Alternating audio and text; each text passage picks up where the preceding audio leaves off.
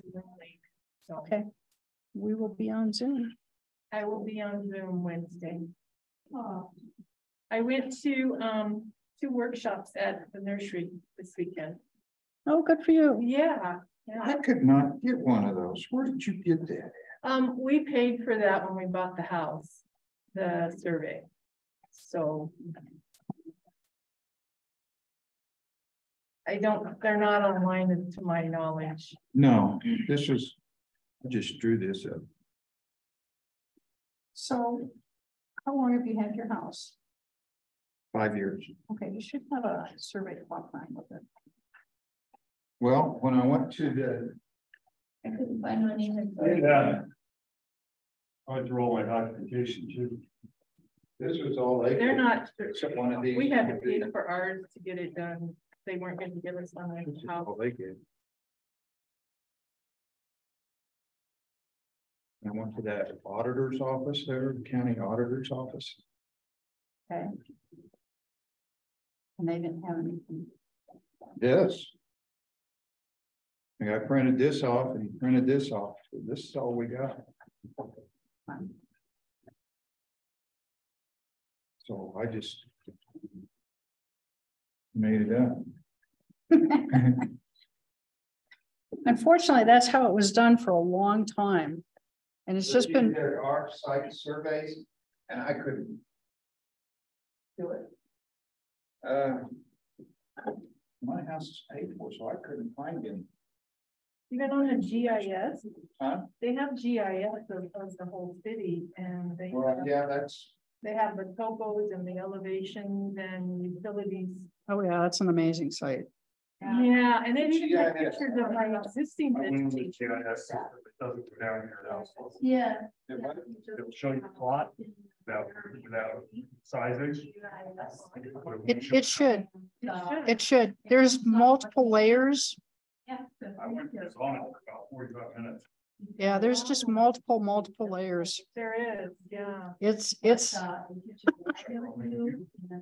then you have to choose very different to get the check what you want. Which I use, and then I just put one on top of the other and just do everything.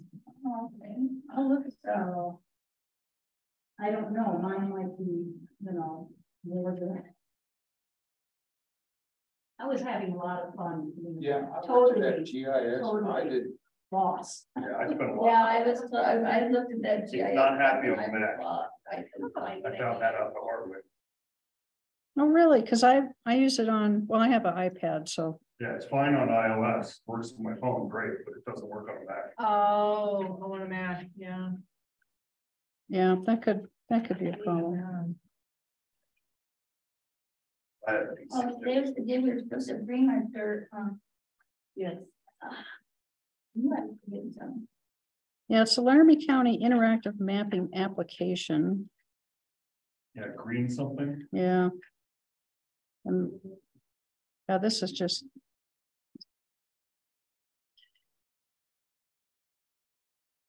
Where did I find mine? That's the down at the bottom. I may not even been on that website. Well, I thought the county would have it. Oh, here's where I found mine. Yeah, I have one for my last piece. Oh, sorry. You can go ahead. I was just No, looking that's at okay. where I got it. Yeah, sometimes it'll give you the coordinates. I got it at greenwoodmap.com. Yeah, greenwoodmap.com. That's where I got it. Yeah, that's where they actually have everything that you need.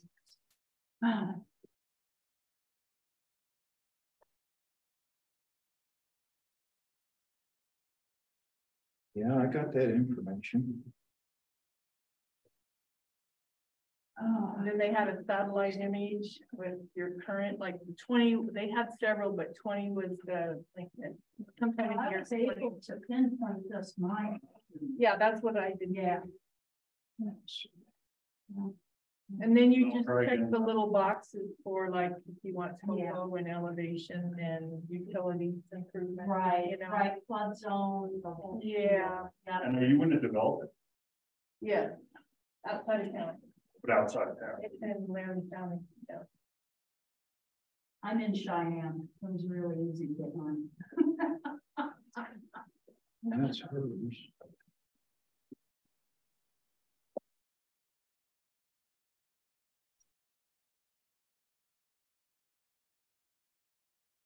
County, Wyoming map survey. I was looking out my window this morning and I'm going, oh, that's where all the shit goes.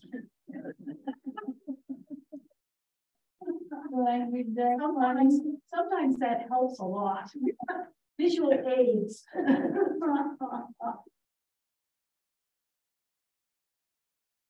I'm supposed to turn these in up here? Yeah. Yeah. Put them on there.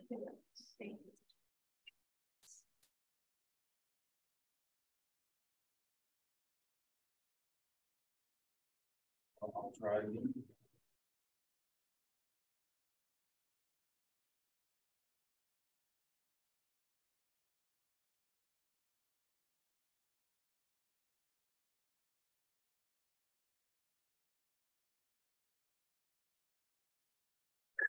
Oh, I have a question for you.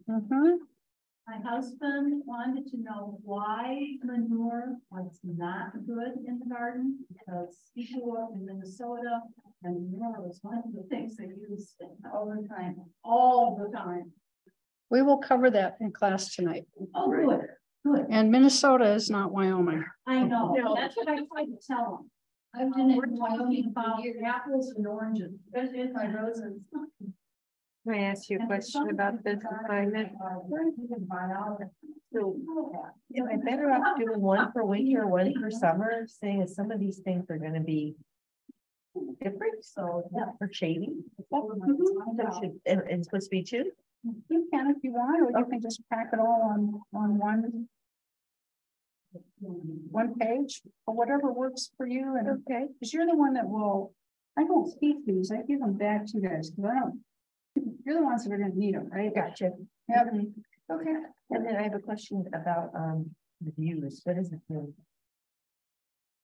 Well, if you like, if you had a view where it was a stoplight, stop sign, or something you just didn't like, and so that would be a view that you'd want to block or try to figure out a different. Someone need it better. Yeah. Like my neighbor's house. Yeah, exactly. Exactly.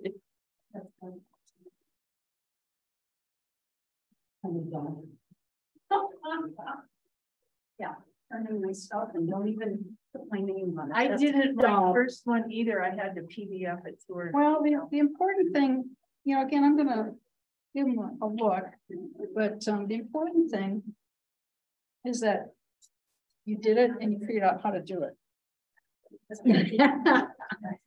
If you're talking about a major mess, yeah, that's what I got.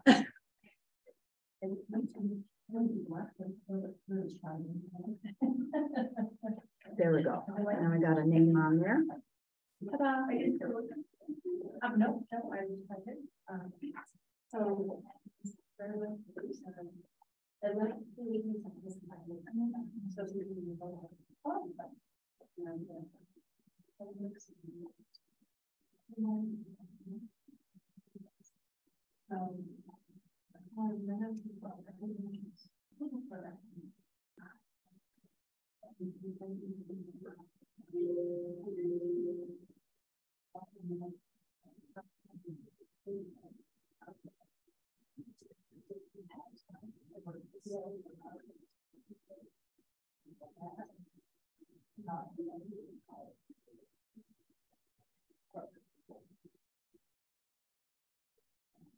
So what layer did you turn on to have your building? I have to enter the address. Yeah, I'm at the location. Oh, great, okay, and then there should be a screen that has three Layers. different layers, and then you have to check like what you want to do. At least that's on my team. Yeah, the greenwood.com. I'm on the site.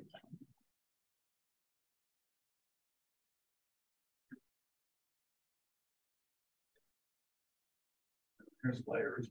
Yeah, that's just about layers and then you can check it more. Maybe we should.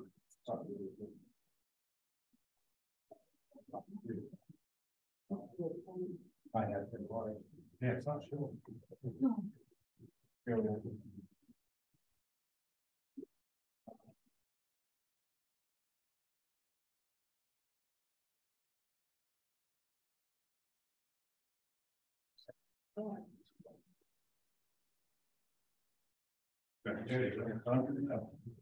That's what I did now. What must have happened? Right, but there's no structure. No, did you find the structure? No, I don't have structure, but I have survey. I have a survey done. Yeah, I just. in May. From the data on it. Yeah, I did that. Yeah, I just overlaid it. And then says house. Yeah, I might put mine as attachment, you know, but I had the survey, so I could use that as my, you know. Yeah, my last house, county and I had. In my whole package. Everything else, Yeah. coming through, all my mortgage, all my title. Well, did they do an ILC for you rather than survey? The ILC would be showing you, show you structures and it shows you approximate location. I have nothing else. In town. I mean, that's right. The lenders will require that. Yeah, it is, it's interesting because some people have a site, you know, an official survey when they buy the house, they should get one. Because the seller has to pay for a survey. Ours did. We had to pay for it. Yeah, okay. Yeah. Only because I will never buy another property without a survey. After what happened in Colorado, I want to do it. Yeah. Had some friends buy some property in Wheatland and they're like, yeah, we got 2.5 acres, and I walked it and I went. I think so. But the owner says it is, and he measured it. Yeah. Oh, well. No, I had a guy that. Yes. I just said, no, I just think it's important to know exactly where those corners are, and if they're not there, this is, I need to know where all the utilities are. Oh, yeah. In Casper, when they did some expansion, these people had put all these trees on the east side, on top like outer drive. He now went in and cut them all down, but they found a right of way right there, and it was a big fight. Oh, it was hard, but the right of way, what do you do? I mean, you know. And the people, IREA or CORE now that they're called, they tend not to take people stuff down, but technically they could. Because it says right in the little things. Like, I'm not investing that kind of money, we can have him and take it all out. Oh, exactly. We can put it down and Yeah, yeah. I just moved my fence along the road back about 20 feet and planted a whole row of flowering crab trees. So there's, you know, moved it back from the road and the easement. I planted my crab apple trees, so I know how big they're gonna get. You know, and there's a high power line right over there, and it's like they're safe, they're on the property, they're not impeding anything. And heaven help arborists who sets foot and try. It's interesting, and then you have roots that go down into the easements. And they just come in and knock them off.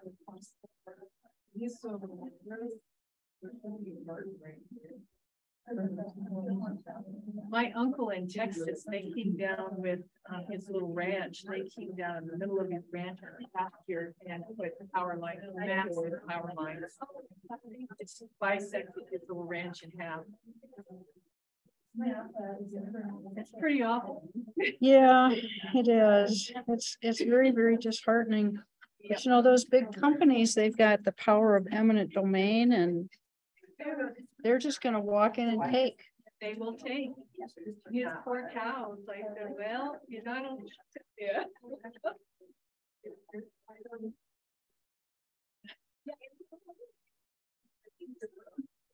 They had, yesterday's class was compost week. And she was very, very, very young. But, their landfill full next year, this year. They thought 2025, but it's this year, and they're gonna put a new one in. Hopefully. Yeah, that's where they're gonna put the new one. So what they're doing is asking everyone to compost like 28% of their waste is food that can be composted. And that's so easy to compost, so easy. And so their company actually picks up from homeowners on a weekly, bi-weekly basis and makes the compost, and then in the spring they return compost based on how much they pick up. Wow. But she was really, of course, I won a $50 gift certificate, so I was even happier. It's been a long way down there. And a good thing the weather was in your favor. It was in my favor. I saw Wanda, I think the Audubon president, Wanda. Oh, Wanda Manley? Yeah, and she had gone to the class before me, so we were like, our husbands are on the phone bugging us about weather, right? I said, well, I think we're good for a while. You know, like it's and that like the other one was landscape design, and I had met her before, was down in Denver area, I think. She was really good. But then so it was where I need to be right now. I just stay way too much planting yet. Just get like development more soil and that Kyle's gonna come fertilizing trees in mid-March. Okay. Tiger, because Maverick wanted to spray 3 times for fungus. And I told him I had Audubon, and I said, and Kyle told me that stuff is hard. And it would be really hard on me for us to do it. And I said, Kevin, I just can't have that. No. And it's so unnecessary. So unnecessary. So if I lose trees, but I don't lose my health. And right now I'm flaring again. So what kind of trees did he want to spray? All of them. For fungus. Were they evergreen trees? Yeah, and the constituent. Yard 3 times. And so Kyle came in and I talked to him, and he said, I think what we'll do is fertilizer and water. And then I've got a guy coming in to see down the entire sprinkler system. Then put 1-inch pipe around my roof and my trees. Yep. And I can hook it to the whole roof if I want. Oh, okay, great. Thank you. That's going to be my plan for this year. Just keep the next are. And then maybe the following year I'll get the grant that we're going to brush them with that.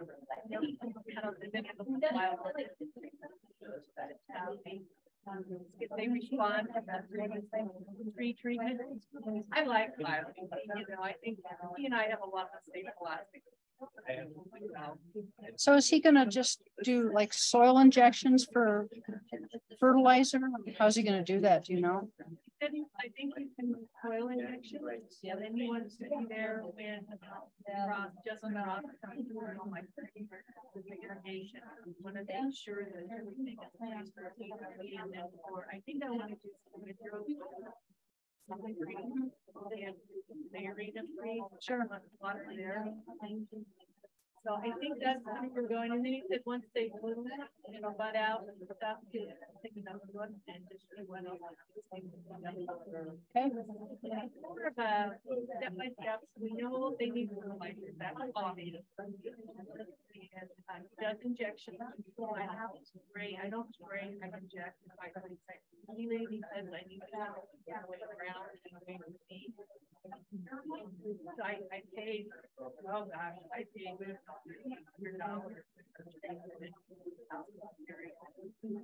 And I only take the prime.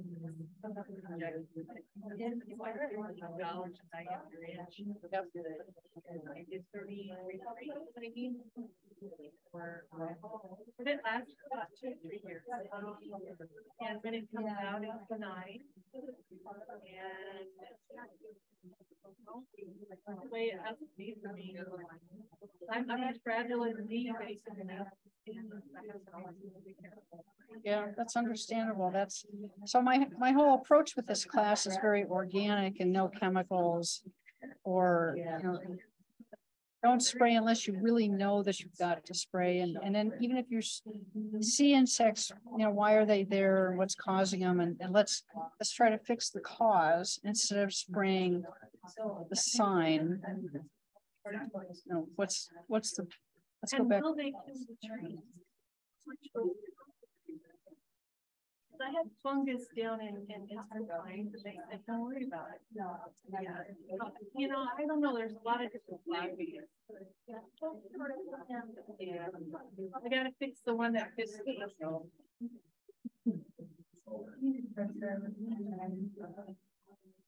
Yeah.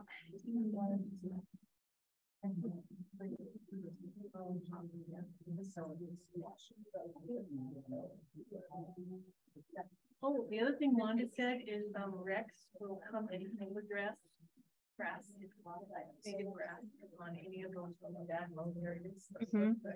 I have to see maybe I'll get the little, I don't know, I was just gonna use my fertilizer thing and put the seed in there and spread it down like fertilizer.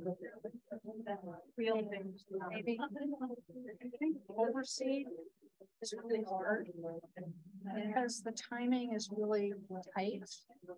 And a lot of times if you just overseed, you're gonna feed the horned birds. Just feed the birds. Okay. And they'll like right up. Yep. So you really have to drill seed it in. The conservation district has a toe behind seeder. That's what she was talking about. Yep. And you gotta use that toe behind and drill that seed in and then make sure it's covered. And April is your window.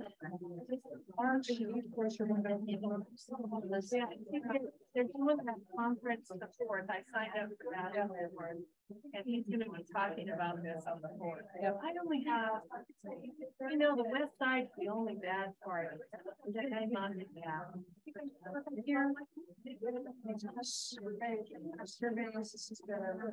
And I'm going to look at it and you guys are going to take it home because I don't need to.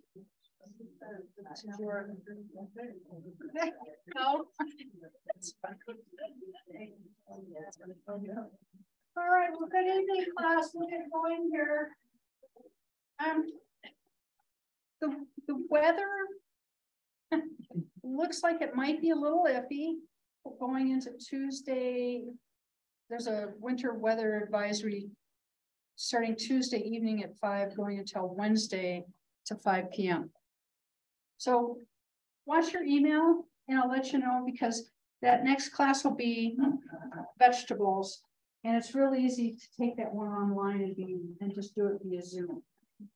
That's really easy. In fact, I brought my teaching tools for that class, which is the Johnny's Seed Catalog, because I teach out of this. And so everyone will take home a Johnny's Seed Catalog tonight, just sort of being proactive in case we can't have class on Wednesday. You know, I don't want you guys out driving if you don't have to, and I'm way out in Carpenter, so we'll make it easy, and it's easy for me to do this on Zoom. Okay, so this class, again, my whole approach on class is the program is to be as organic as possible and to use integrated pest management. So integrated pest management is always where we start with the least toxic, and then we work our way up from there. And I like to take a holistic approach to gardening, and I want to look at the whole part and how it all interacts together. And so that goes right down to the amending soil and working with the soil, because healthy soil is going to give you a healthy plant. It's going to give you a more productive garden, yard, trees, whatever. And so we start with, how do you actually amend the soil? And so there's a lot of myths, and there's a lot of stuff out there that is just kind of snake oil. So I want to cover some of the snake oil stuff out there. And then I want to introduce you to some things to amend your garden with that you probably would have never have thought of using. That's very organic, very user-friendly, and very benign. So our growing season can be, there was one year where it was 88 days. So 90 days is kind of pushing it. Last year we had kind of a funky growing season, and it did go to 140 days. It was hot. And so it was a difficult summer in that respect. Typically we have very cool nights, which the cool nights really slow down the growing, especially in a vegetable garden. And then in about every 10 years, we have a severe drought. And 2002, we had a severe drought, 2012, 22. Last year, yeah, by September, we only had 5.5 inches of moisture. By the end of the year, we had something like 7.5 inches. In a sort of normal year, it's anywhere from 9 to 15 inches. 15 inches is a really good year. So we're always in a drought. And for a lot of you who are from back east, Minnesota, Michigan, down south, you know, your water is like 36 to 48 inches of water. You get a lot of moisture. So for us to only get 15 inches, that's difficult.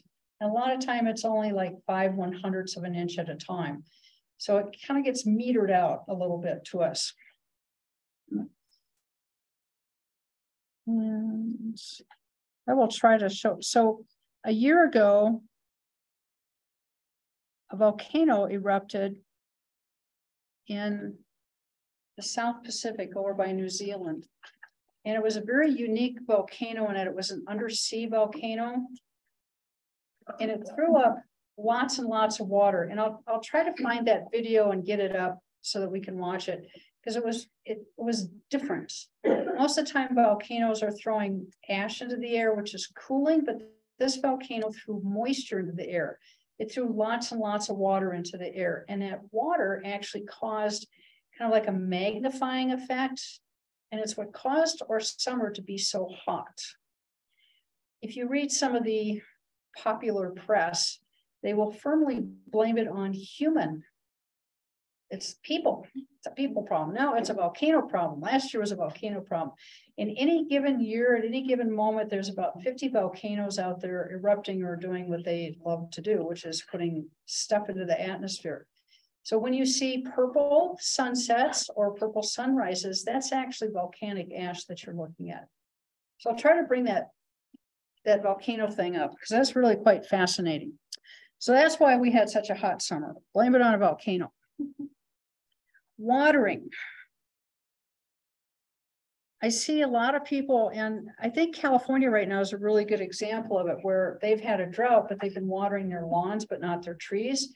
And so their grass on their lawns is a couple inches thick. Well, what do the tree roots do? They come up to the surface, right? Because they're looking for water too. Well, they've got these amazing pictures of these beautiful trees that have come out of the ground. And it's just because they weren't watered deeply. They're just watered shallowly. So when you watering deep is a lot more important than making sure they get a sip every day. And I run into a lot of people who just give their trees or their lawn just enough every day to keep them going. It'd be better if you can train your bluegrass lawn to be drought tolerant. When it comes to watering deeply and having had that soil amended well, or knowing how to go back and help that soil. But the deeper you can water, the better, and the consistency is really important, especially in something like a vegetable garden. So, soil. And we will cover soil a lot more in depth with Brian Sabady's class. But soil is air, water, decayed plant residue, organic matter, mineral, sand, silt, clay, and then a whole bunch of microorganisms like bacteria and fungus and a whole bunch of other things. And so the soil is a very active universe, but all of these things come together. And this is what makes the word soil tilth. And soil tilth just means that you can actually grow something in that soil, and that it does well, it thrives and it survives. So more than 1 million organisms in a single teaspoon of soil. And I know that just sounds fantastical, that it's really like how much could be in there, but they've done enough research on this, and enough grad students have had to like measure all that stuff under a microscope that they know that that stuff lives there. And if you go to the soilhealthinstitute.org, they will certainly talk a lot more in depth about it. So you only want to work the soil when it's dry. And for us vegetable gardeners, that is really hard, because come March and it's a warm out and you're wearing your t-shirt and it's like, wow, this is beautiful. I want to start getting going on my garden. And you go out there and you put a shovel in there and the soil's wet or it's damp. Resist that temptation to work that soil when it's wet. When you work wet soil, you cause compaction and you end up with a net loss of organic material. Anytime you work the soil, you need to be adding something back to it. Leaves, pine needles, grass clippings, but you should always be adding something organic back into the soil.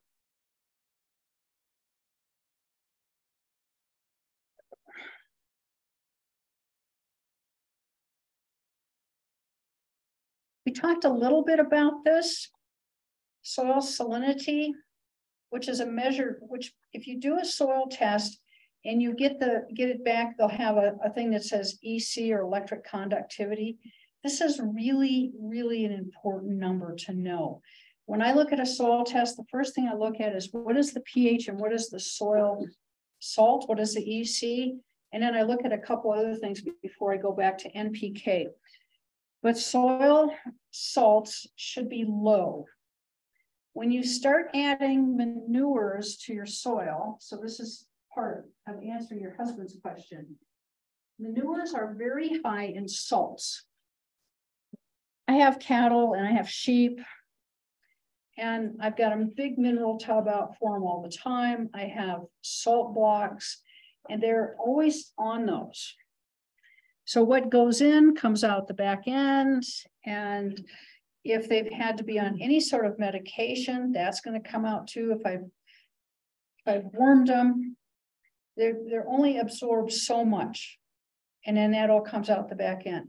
So you're putting all of that back into your garden, that salt. And so manures are classified as hot, right? I mean, you hear that term, they're hot. They're hot because of the salts.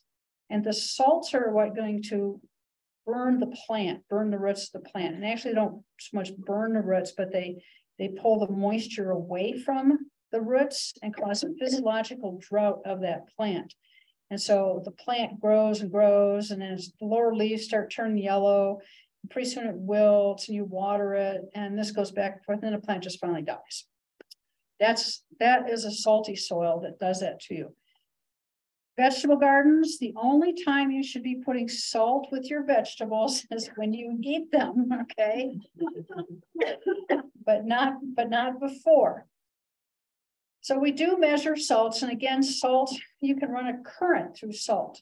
And so that's how we measure the salts in soils, is by that resistance. So a non-saline is going to be 2 or less, and it's millimoles per centimeter. And the higher it gets, the bigger the number, the more salty it is. And if your pH is also high and your salts are high, you have the worst of both worlds. And trying to overcome that is really, really difficult, if not next to impossible. So be very careful with what you put into your vegetable gardens or your flower beds. And then there's a salt index, and so the numbers are all over the place. Sodium nitrate, that's 100 on the salt index, so that's as bad as it gets. So all of the, well, potassium chloride, you're not ever going to use potassium chloride, but you can find potassium sulfate in the stores. And so just be careful and know that these fertilizers, these minerals can be very, very salty and that they're not benign. They do have a downside or a dark side to them, and that's if they can raise the salts or they can add salts back to the soil. Okay, rototilling. So I have a big Troy-Bilt rototiller, and my husband gets a hold of that thing and he just loves to go with it. And he's only allowed 2 passes, and that's it. Because the more you till the soil, the more you break down that organic matter and the more air you add into the soil, and the more you lose that organic matter. So if you out there and you're like, I want it to be just perfect, I want it to be, this fine looking like Iowa type soil, and you rototill about a dozen times, you have just lost all your organic material. So you've done more.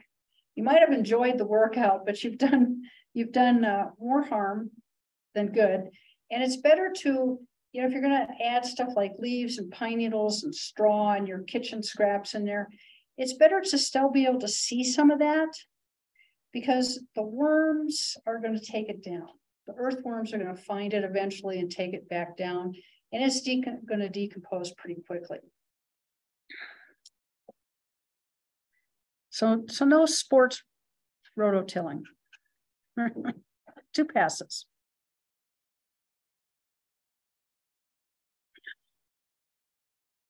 So liming the soil, that is a back east thing. And if you live west of the Mississippi, you're looking at the pH, which is going to be very acidic. And so you add lime to raise the pH so that the plants can do well in it. Well, the big box stores still sell lime out here because people ask for it. And so, well, we're going to sell it, right? They don't care. Even if you've got horses, baking soda is a much better thing to use than lime, because baking soda is not going to burn the horse or the animals in the barn, or lime will. So you don't want to ever lime the soil unless you want to make a real hard compacted surface. So when they do road construction, they will make a lime slurry and add it to the sub base of a road so that the road compacts better and makes for a harder, more resistant surface when they put down the road base on top of it and then put asphalt on top of that. So don't turn your garden into a road. Don't make bricks. Our soils are already high enough in lime, which is also calcium. So we have plenty of that. Sometimes it's just not bioavailable, and it just has to do with the pH of the soil. So that's where you add peat moss or sulfur to lower that soil. Wood ash, fireplace ash, barbecue ash, that again is a back east thing to add that stuff to your soil. And yeah. So if you added those to your garden, how long would it take to compost out of it? I may have done that last year.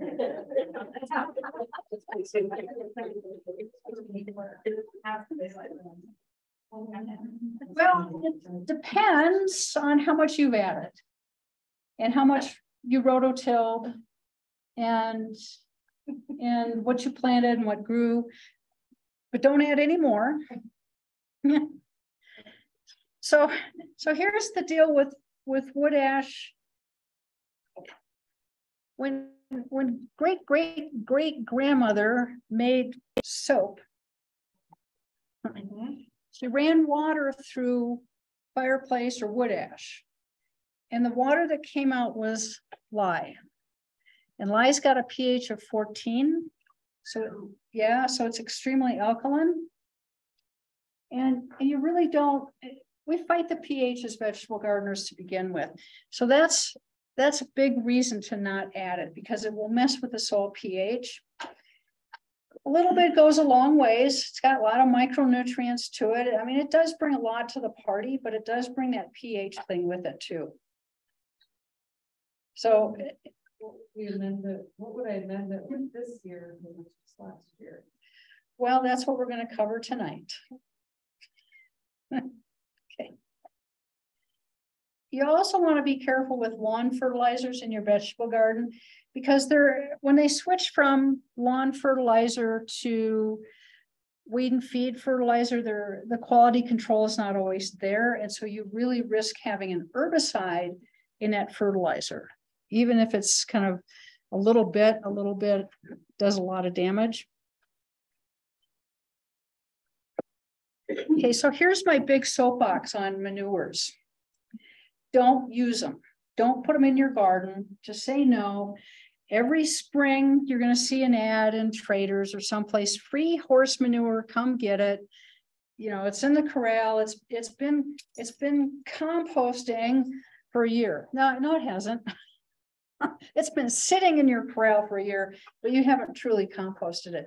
So again, manures really don't bring a lot to the party other than they do have organic material and they can add to that tilth, but they've got the salts with them and they have a whole bunch of other unknowns in them. I mean, you don't know what the NPK is. You don't know what the nitrogen is. Nitrogen typically is going to be pretty low, but they also bring weed seeds. Horses are the worst as far as weedy manure. If you want to inoculate your garden with weed seeds, horse manure is your answer. But the other problem with manures, and especially, and I've had people say, oh yeah, the neighbors to the back of me have got cattle, so we just go through the fence and pick up cow pies. Okay. Whatever makes you happy, right? I wish you could use them for frisbees too or burn them. But they also have a lot of pathogens and parasites with them. And so for those of you who are doing community gardens, do not put manures in your vegetable gardens because of the E. coli risk, the salmonella risk, the Campylobacter risk. And so you've got to be really, really careful with the manures just because of those pathogens. I have never seen anyone out here really truly compost manure. And you've got to turn it and add water and turn it, and you have to keep working it, and you need to be turning it every 10 days. And even then, I'm going to tell you, just throw it around on the prairie. Don't put it in your vegetable garden. It's just, you're going to have problems. And if you've got a high tunnel or a greenhouse, you're going to turn your high tunnel or greenhouse into a petri dish. So you've got to be really, really careful with that. Back east, you can get away with putting this in the ground because they get enough water, they get enough rain that it just flushes all that stuff below the root zone. Out here, it just sits there. And I've seen some just biblical salt problems. And after I told some friends of mine, do not put manure in your high tunnel. Do not rototill that manure in. Well, they did. And he ended up having to just put hundreds and hundreds, if not thousands of gallons of water on the soil to flush it. He didn't add enough water and the soil dried out. And as soon as he started to water it again, the capillary action brought the salt back up. And he said the inside of his high tunnel just sort of glistened and sparkled with salt. So what do? You know, remove the soil or remove the high tunnel. You're not going to fix that problem. You're not going to fix the salts. So be really careful with manures. I think the pathogens and the parasites alone are enough to go on the. Okay, getting off my soapbox. Okay, organic matter, really important. Comes in a lot of different forms, but it improves the buffering capacity of the soil and it keeps the soil from overreacting. So where you've added fireplace ash to your garden, I'm going to tell you to add more organic material. So that can be like leaves, grass clippings, straw, kitchen scraps, coffee grounds, For all the coffee drinkers in here, you know, I grind my coffee, I have a nice little filter, have a huge bowl of it, and I amend my soil with it. Coffee grounds are just amazing in the garden. The organic matter also is going to support that soil microbiology, and that is just so important to have that healthy, biologically active soil. And the only way you can get it is to keep feeding the soil with good compost, non-manure based compost. What about pine needles? I love pine needles. Oh yeah, pine needles are amazing. I mean, not only do they smell good, but they break down really quickly. And so the myth on pine needles is that they cause the soil to become acidic. Total 100% myth. So, and then people go, well, nothing grows under my pine tree. Well, of course, nothing grows under your pine tree because there's no sun getting down there and it's in the shade all the time. And so that's why plants, your grass doesn't grow under a pine tree because it's too shady. But don't ever limb that tree up, because now you've changed its center of gravity and you've exposed its roots and you've made that environment hotter and drier. So you want to leave those pine boughs all the way to the bottom, leave the pine needles there. Or if you do rake them out in the spring, put them in your vegetable garden or put them along your flowers. I mean, they make a great mulch and they break down really quickly. I mean, really fast. Okay. So organic matter is going to improve the tilth. We've talked about that. It improves the condition of your soil, the soil structure. It's going to hold more water. It's going to hold more nutrients. So it's just going to be more beneficial with organic matter. You don't need a lot. 2.5% is on average what we see, and that's actually a good number. You can get more in there, but 2.5% is really what you want to try to target for.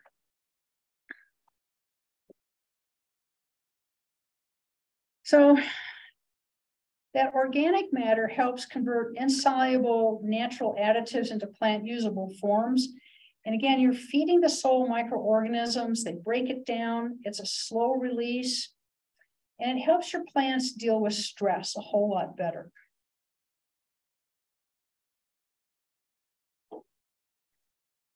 So organic matter should provide adequate ground cover to prevent soil erosion. And last year I saw a lot of soil blow, a lot of blow dirt, especially off the prairie.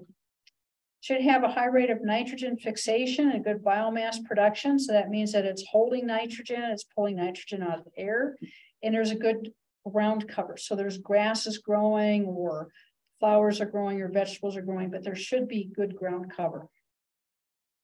So the downside, this is the challenging part. You need 460 pounds of organic matter for a 100,000 square foot garden to raise the soil organic matter by 1%. So vegetable gardeners are going to be the crazy people that try to chase this one along with soil pH. So we're always looking for something to add back into that soil. I've got oat straw right now that I'm going to be putting into the soil. One year my husband and I processed 200 chickens. I don't recommend that, but the byproduct was feathers. I had lots and lots of feathers, and I amended every one of those feathers into the soil and into my vegetable garden, and it was just amazing, just amazing. So if you had that old feather pillow, feather down vest, whatever, don't throw it away. Just compost it. That's it. It breaks down really quick.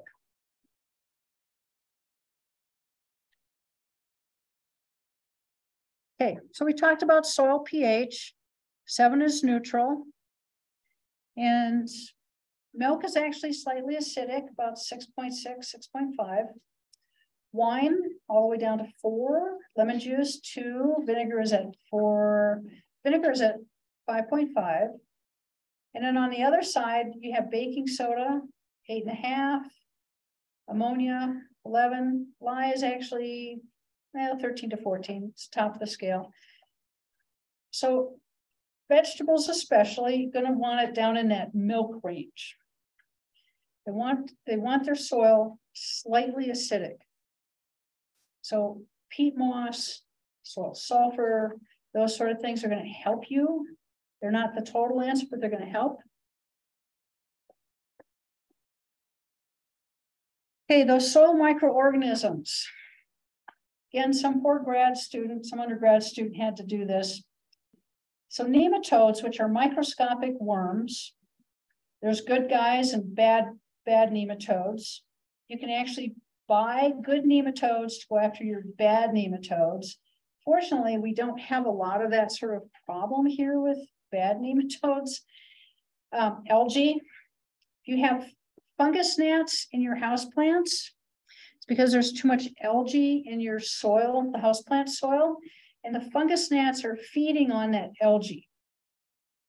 So the answer to that one is to water less frequently, let the soil dry out a little bit. Protozoa, fungi, acetomycetes, bacteria. So it's packed with just an amazing universe of microorganisms that are all trying to break down stuff that you put into the soil, hopefully things that are organic material. And they break it down, they feed it back to the plant. It's a very slow release process. So it's not going to be that instant type gratification, but it's a lot better for the garden. So they, again, transfer that organic material. And incredibly important in that soil fertility. And so if you hike out onto the prairie and you're looking at the plant biome out there, and you'll see, you shouldn't really see areas where there's exposed soil, but when you do find that exposed soil, it's pretty much dead, a dead area of land.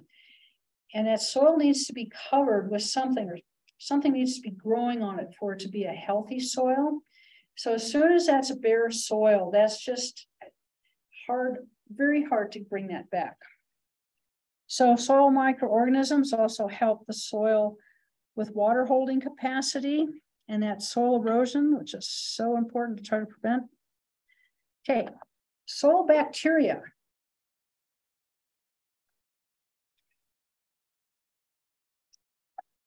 These guys, this is a pretty interesting area of research, and a lot of it's already being worked on and done.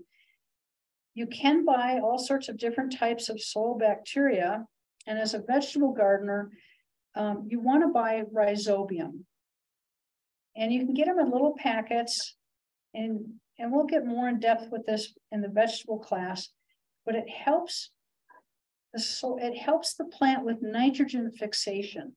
So it forms on the roots of the plants. The plant actually feeds this rhizobium, and in turn, it's a very cool symbiotic relationship.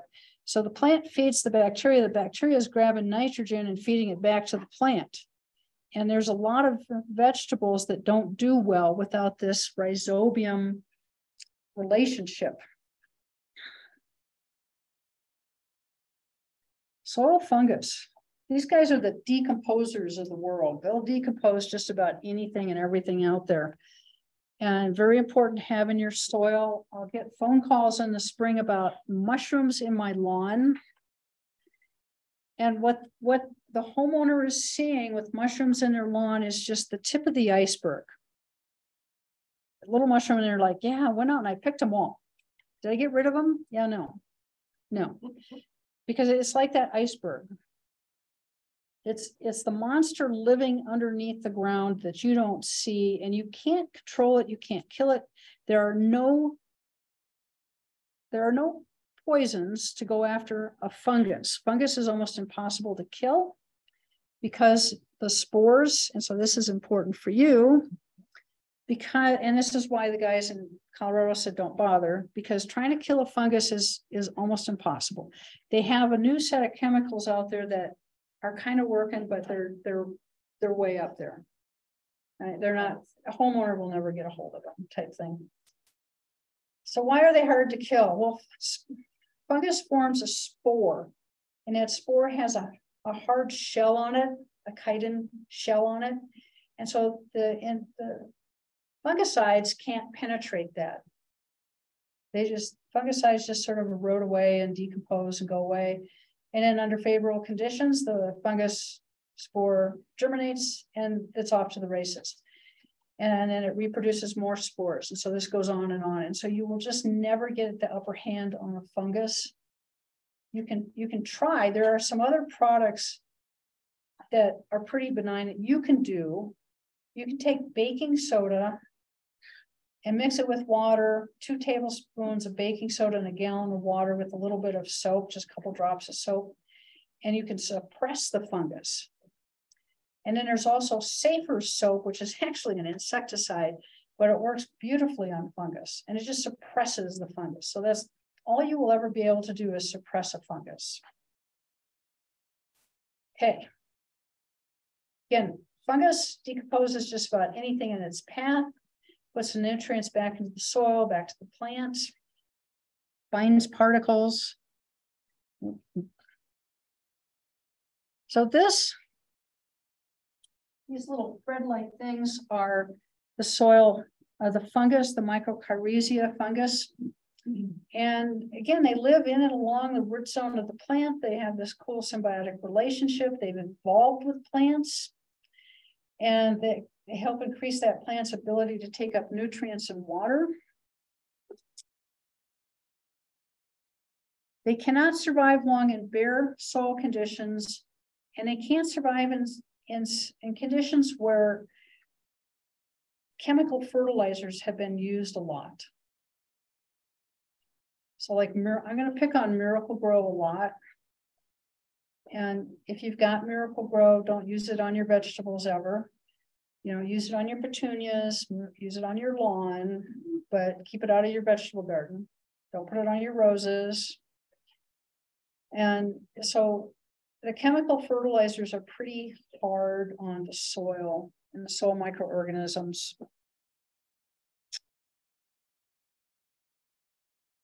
Okay, so we talked about NPK, which again is nitrogen, phosphorus, and potassium.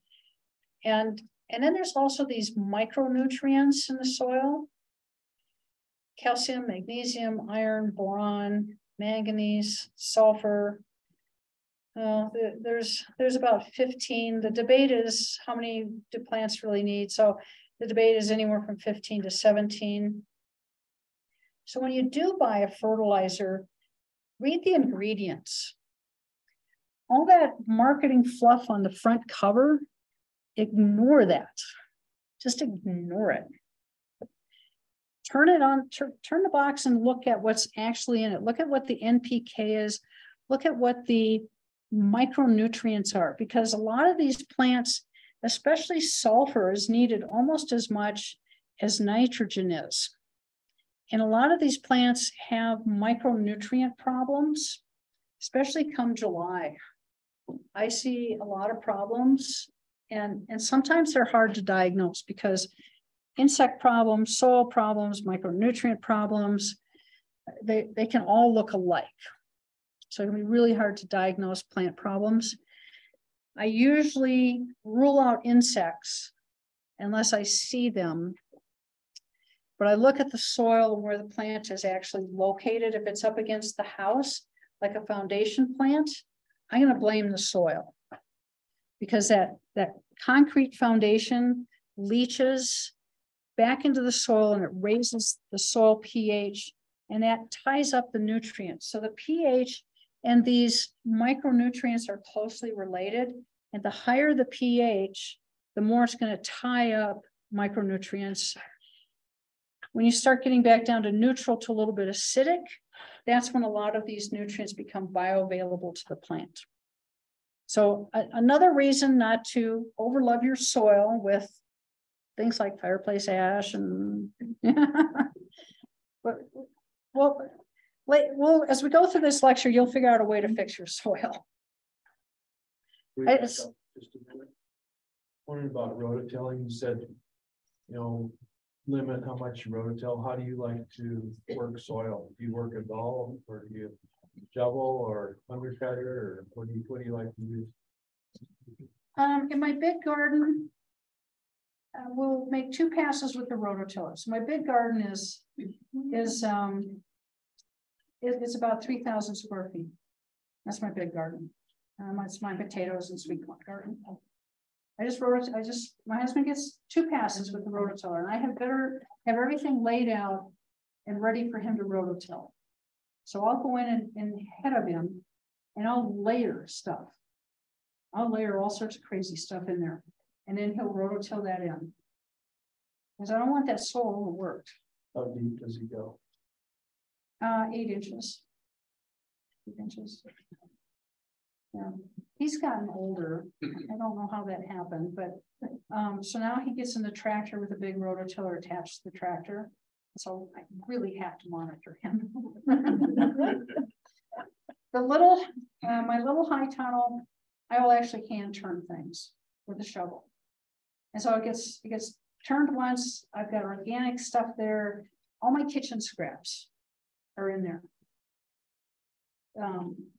Lemons, orange peels, all of that stuff, coffee grounds, filter and all, that's all gets turned under.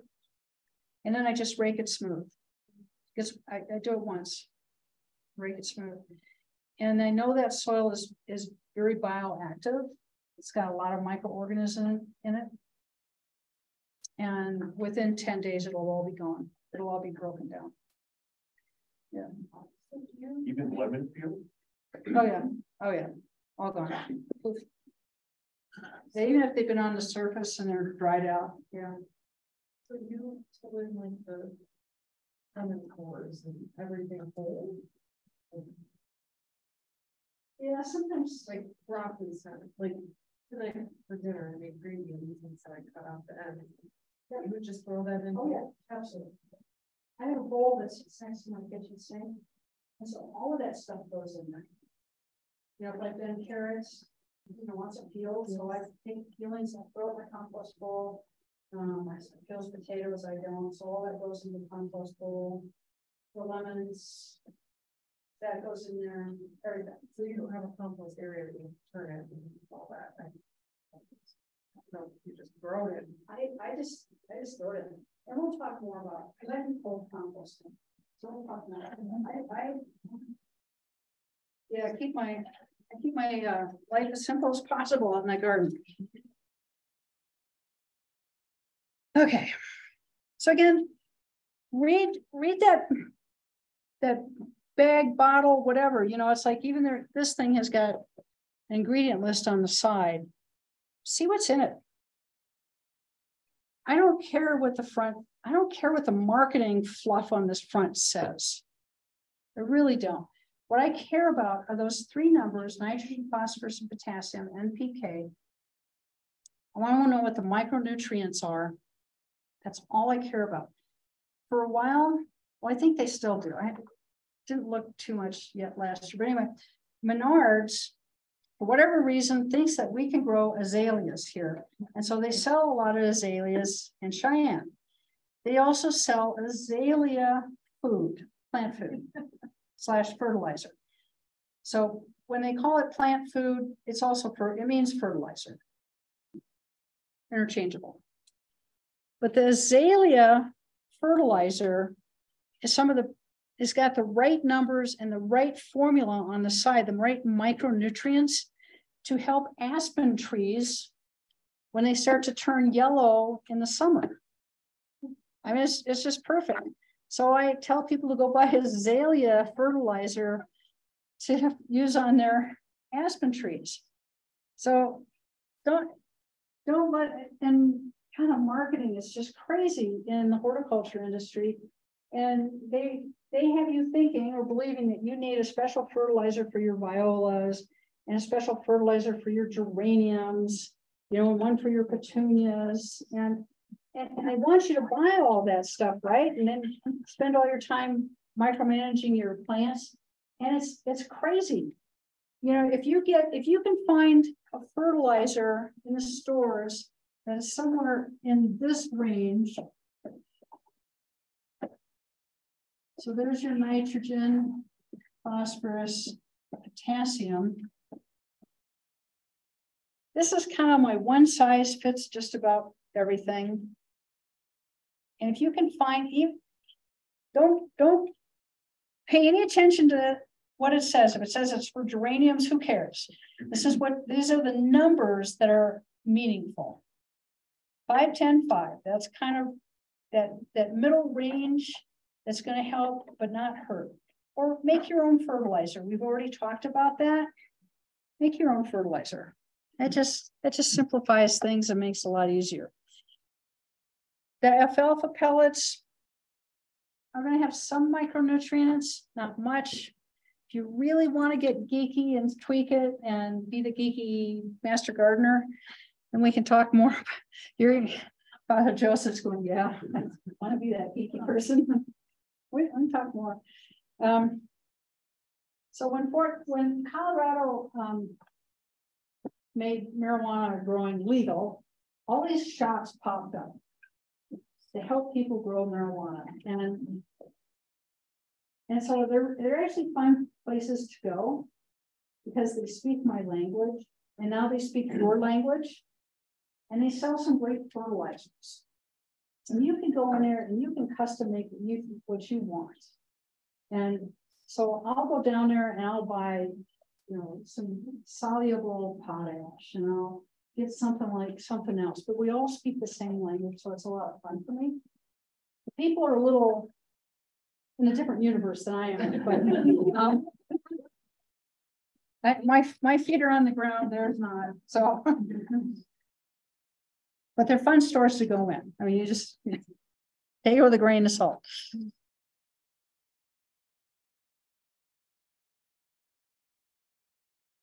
Okay, so nitrogen. You definitely have to have this, especially in your vegetable gardens, because it helps phosphorus work. And it's there to help a whole bunch of other functions for the plants. Growth is the big one. Nitrogen is going to tell that plant to grow and to grow a lot. It's going to tell the roots it doesn't tell the roots to grow and keep up with the rest of the plant.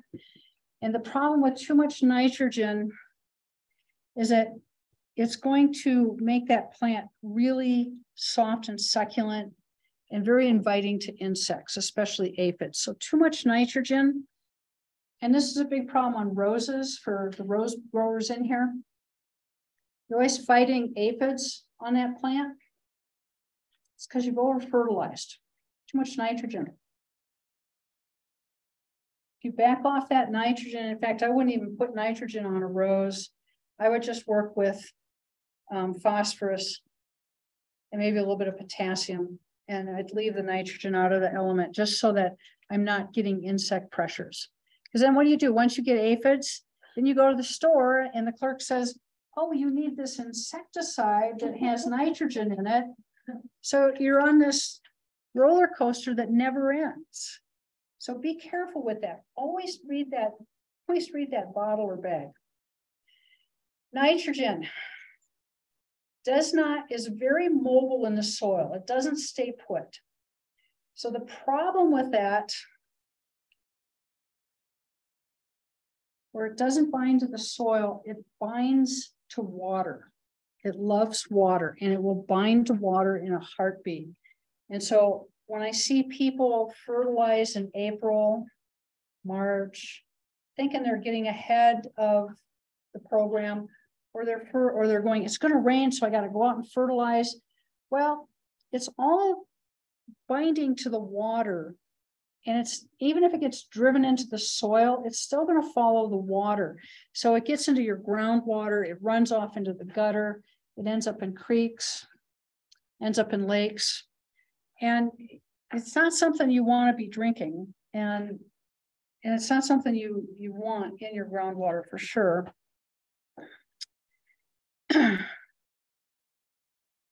But it does bind to water. So if you fertilize just before a rainstorm, thinking you're ahead of the game, you've just wasted your time and your money, and now that's all gone. Got some master gardeners that are with the DEQ, Department of Environmental Quality.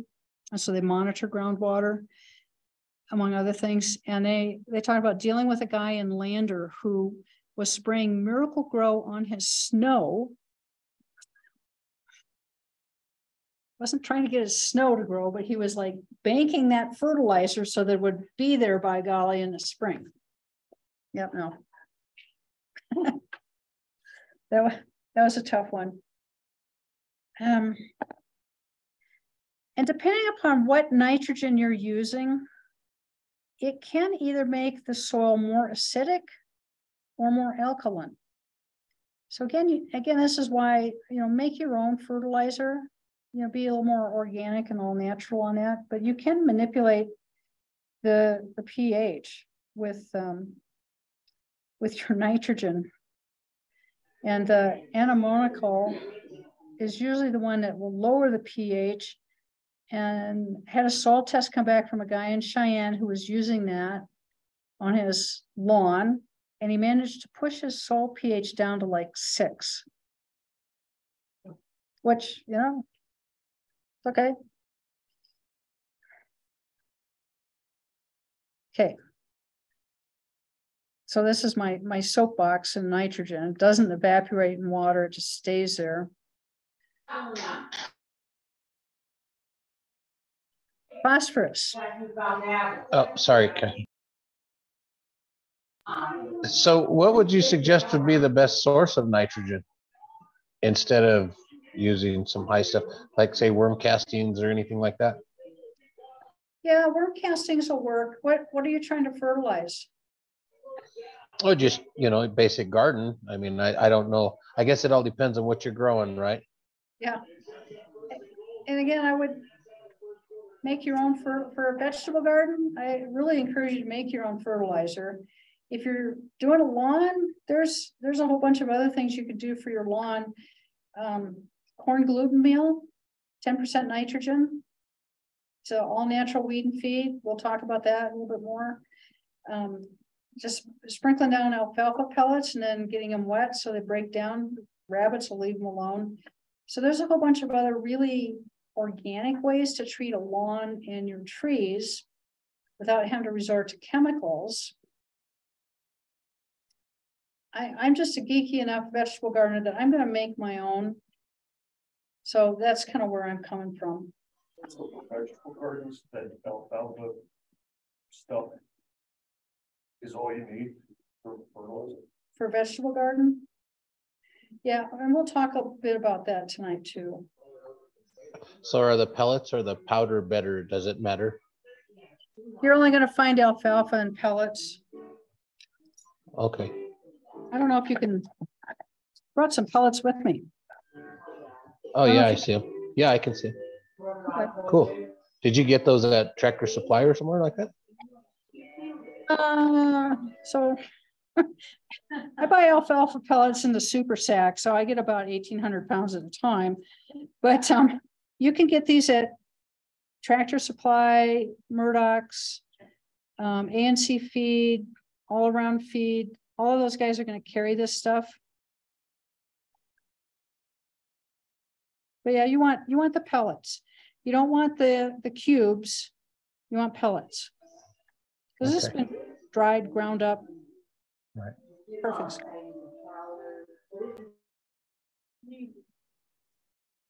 Can we go back to the marijuana growers for a minute?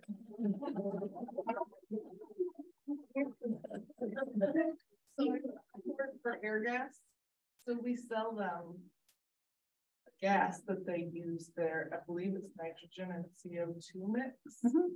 So obviously nitrogen, where does the CO2 come into play? So the CO2 is incredibly important. And if it's most likely in a greenhouse that they're doing that. And so they're pushing, they're pumping that greenhouse full of CO2 so that forcing that plant to photosynthesize more than it would naturally. And so it grows more, grows faster. And it produces more of what they want. Yeah. Is that good to force it like that though? What's that? Is that good to force it like that though to grow faster? It's all about production and the money. Whether it's good for the plant or not, it's irrelevant. anytime you start getting into commercial greenhouses, whether it's carnations or roses or any of those, they're gonna pump that greenhouse full of CO2. Just to keep that photosynthesis going. And a lot of times when it's an enclosed greenhouse, they have to do that because there's not enough air, outside air circulation coming in. And so they'll pump CO2 in there. Yeah. And plants can take up nitrogen through their leaves. So they take it up osmotically. So they can do that. Yeah. Yeah, so Colorado people are coming up to buy this stuff. Well, I work in admin, so Yeah. Colorado, Wyoming, all that area. Yeah. So we can put something into our gas pipe or our tailpipes on our cars and sell it to the audience. Doesn't quite work that way, but okay. It has to be food grade nitrogen. The part number, I believe, is nitrogen and food grade CO2. Yeah. Yeah. Yeah, there is some. The amount of fertilizer that they sell in the grow shops is just amazing. And, you know, it's all sorts of funky stuff with weird designs on it. And I mean, just, but again, it's like they talk the right language, you know, they talk NPK and soil micronutrients and the growth and photosynthesis. And so it's a very fun conversation for at least me. My husband just rolls the eyes and walks out, takes it, you know, and I always have a big bowl of candy out on the counter.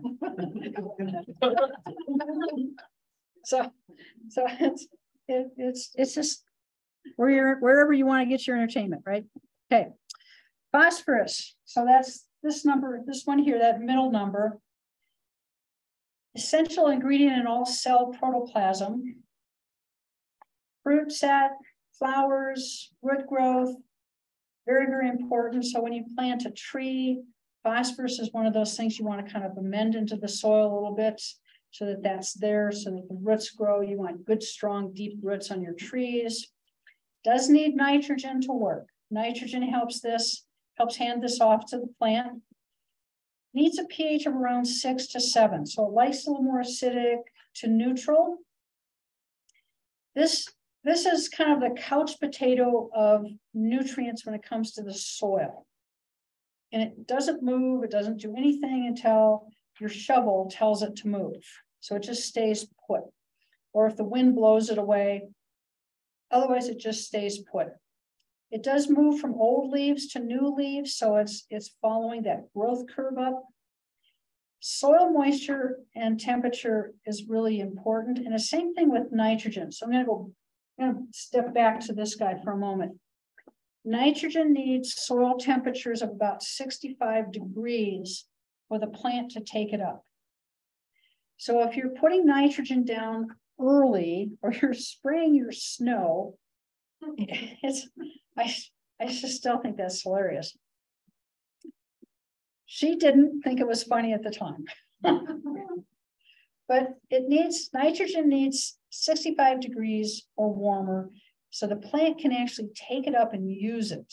If it's too cool out, the plant just doesn't know what to do with it. It's just too cool.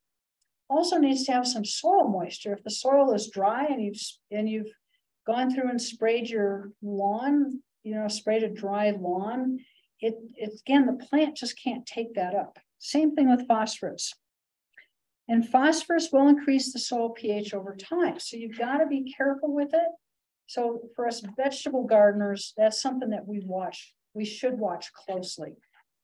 Because vegetables want their soil more acidic.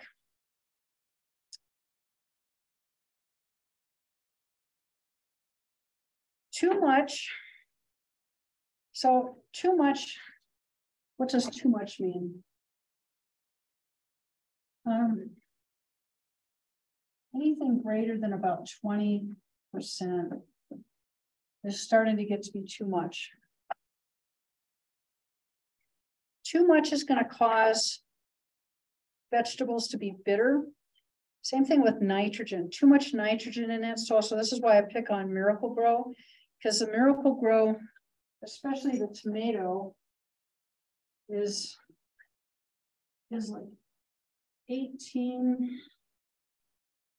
I think it's 10.7. But this causes just a whole host of problems with tomatoes.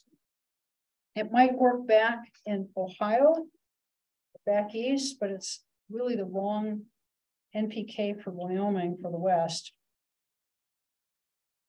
And you can bank phosphorus. So phosphorus will just going to sit in the soil, right? Because it doesn't move. It's sort of the couch potato of nutrients. And you could still have some left over for next year.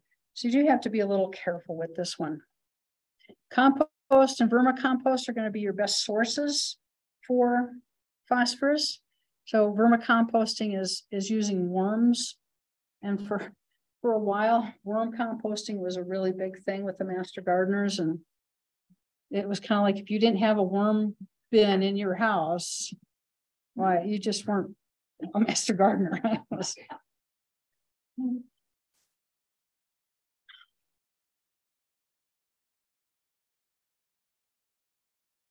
Okay, phosphorus is not a renewable resource.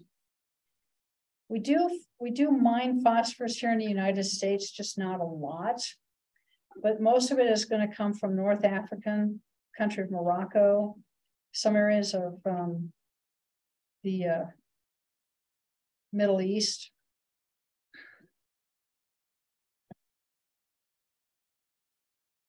Potassium or potash, that's this last number here.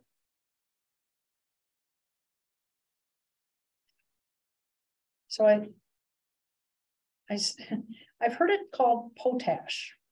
And the first time I heard of potash, I had to snicker, and my girlfriend just about clopped me. But it's called potash, and it got that name from the American settlers who produced potassium carbonate by evaporating water filtered through wood ash. So you're talking about high pH. And the ash-like crystalline residue remaining in the large iron pots was called potash. That's how it got its name. Used in making soap.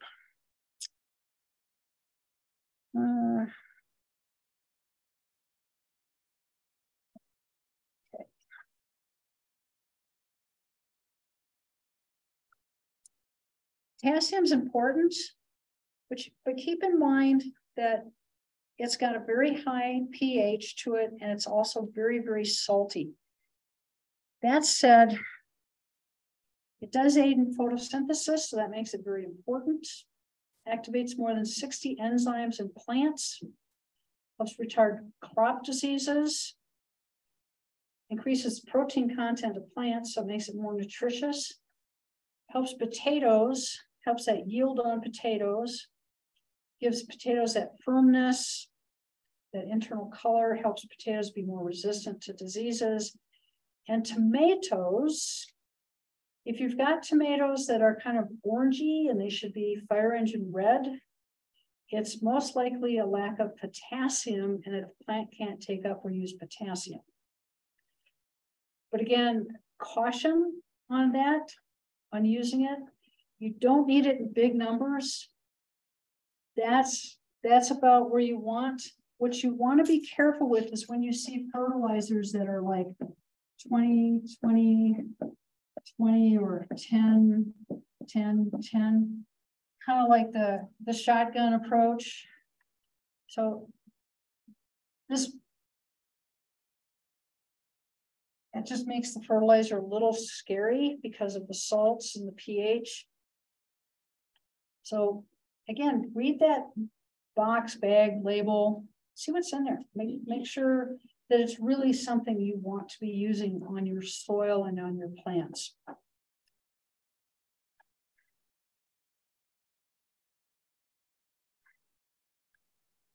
Also for vegetable growers, if you're noticing that your tomatoes aren't the right color, adding that to the soil is too late. And you actually need to get a foliar spray version of it and spray the plants with it. So, and we'll get into a little more detail on that with the vegetable class. So I want to take a little bit of a break here. And then we'll get into some of the stuff I find on the market and some of the stuff to avoid and how to further amend your soil with some cool stuff. But again, tea, coffee, weird snacks.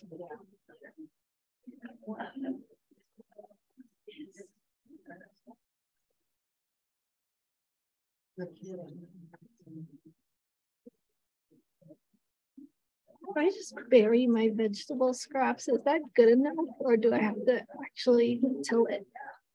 I just bury them. Okay, Yeah, and we'll talk about that in the class.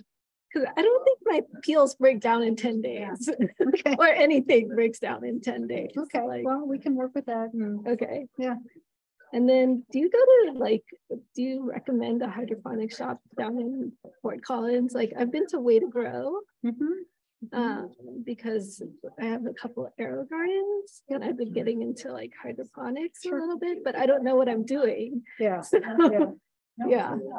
I was gonna ask about that too. yeah, because I don't know what I'm doing. So I go there and I'm like, can you I do semi-hydroponics. can you help me? And they're like, well, what are you growing? And I'm like, basil. So like, with like a 3-step hydroponic system, Right. if they have the nutrients listed, I'm doing a 3-step and I add all those together. That's my total nutrient, right? If you add all the numbers, or Are you checking this? Are you checking the water for pH and buffering capacity?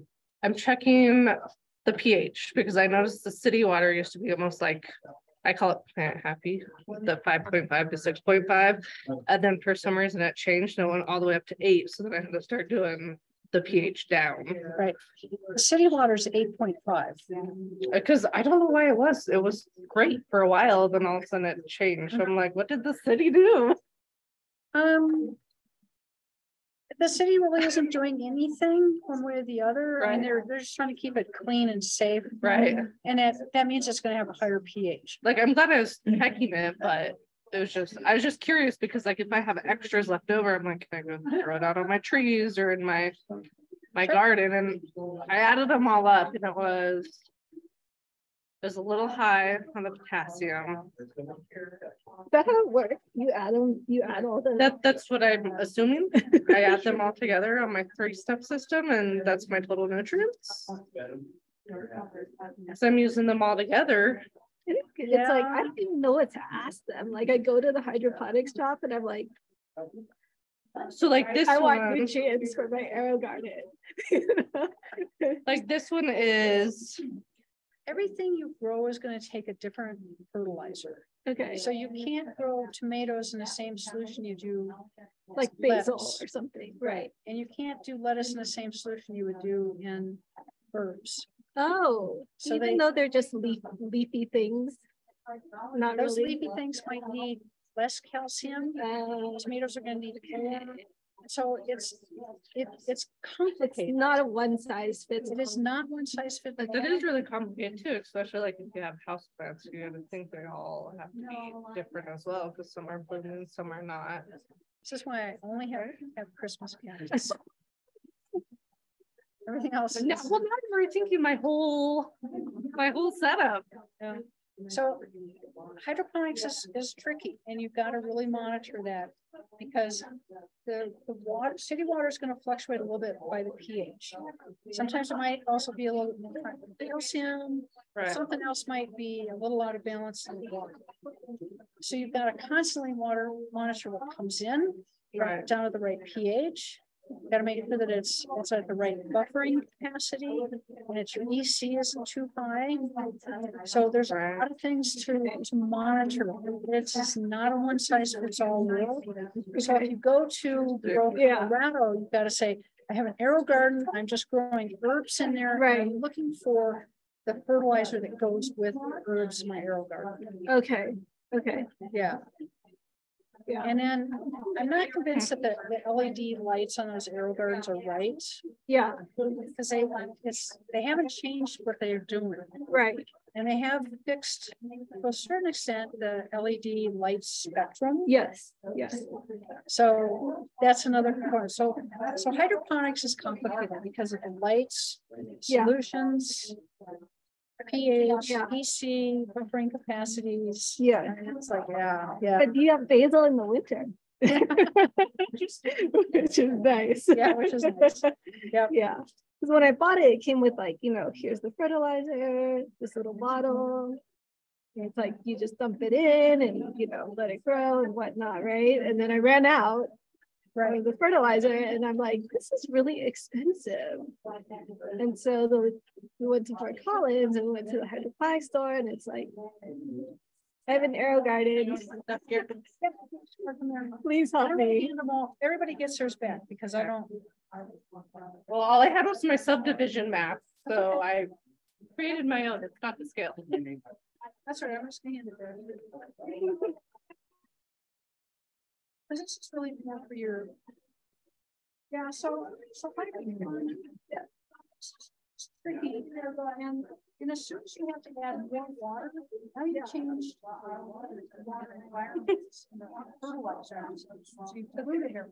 Yeah, so I'm kind of lazy about it. So I fertilize it every 2 weeks and then I add water whenever it looks low. And I mean, I get herbs, which I like, but I feel like I'm not very, it's not like awesome at all.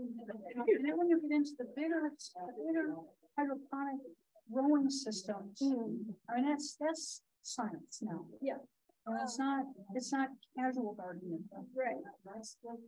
You've got to monitor all aspects of it. Right.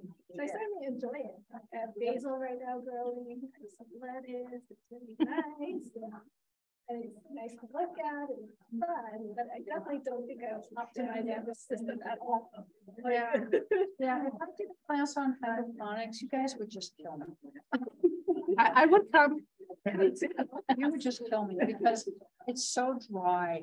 It's so cut and dry. It's like the pH has to be this, the EC has to be this, and that's X amount of. And you should be monitoring that every day.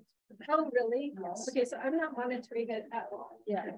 Yep. Yeah. You should have your pH strips. You should have an EC meter. You should actually have a pH meter, not just pH strips. But I mean, you should be just really science oriented with the hydroponics. I feel like I'm doing lazy hydroponics at this point. Yeah. So Yeah. Yeah, and that's the problem is as soon as it gets to that point where I want to do it, but I don't want to put the effort into it. That's where you start having problems and things don't grow right. Or, you know, I walked into someone trying to do hydroponics here in Cheyenne on a commercial scale. And I walked in and it's like, it's like they had house plants in there. And it's like, you got to house plants out now. Yeah. That's not compatible in a hydroponic system. So it should be clean because once you get insects on those plants, they're doing commercial. Yeah. They're not. Yeah. I mean, you're not going to get rid of those aphids or whiteflies. Okay, I have a question on this assignment. Okay. This is what I got from the map, and that is about as helpful as nothing. Right. So I drew my own. Okay. Okay. Okay. As long as you feel comfortable with how it worked out and you found the, where the shade is and the spots and cold spots, that's really the important part is finding all those micro lines. Okay. So that it can help you be better at planting and gardening. Well, I think part of the problem is it's not overgrown, but it is. I mean, whoever did the design for this did a beautiful job, but I'm not doing as good a job keeping everything going. Yeah, water features are. And it's a very big one. Yeah. That's amazing. Yeah. And I mean, the water plants themselves are taking over and yeah. Do you have bulrushes or cattails? No, I don't have cattails, but I do. I actually don't know what they are. I know that the rhizome root of them is huge. and they just keep growing and growing and growing. And I mean, and I have a lot of native grasses that were, you know, ornamental, that were beautiful to begin with. And I feel like they've just overgrown everything. And I don't know what to cut back and what to. It's a mess. I mean, it's so everybody who comes and sees it goes, oh my God, this is a botanic yard. And it is, it's beautiful, but I'm not maintaining it. So in order to do all this, it would be better to go to Google Earth and get a proposal. And again, it's to help you better manage your yard. Okay, and then just like, so I'm the health professional. We tell people what websites to use and what not to. What websites do you recommend we look at for good advice on, I mean, or those, I guess the counter would be to avoid? Are there any websites you prefer gardening wise? I always make sure go to science.edu. Okay. Or that University. yeah. Because anything else is going to be on the box. Whatever. Okay. Thank you. Yep. Is there an easy way to get a hold of, Mr. Michael Heath has a lavender farm? Actually, my mom. An easy way to get a hold of him? Does he have a website? He does not have a website. He has an email. Okay. And email me back. Okay. And then I will send, and I thought I had sent that stuff to both of you, but email me and remind me. Okay. Yeah. Okay.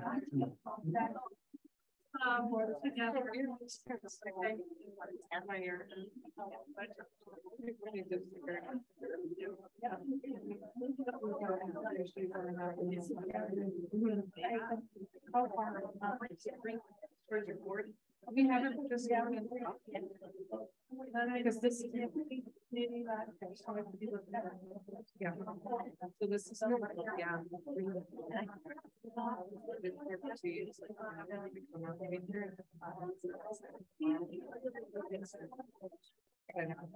Now I got the next day. Yeah. So I think I much land that we actually specifically so this is nothing. So how would I put this on?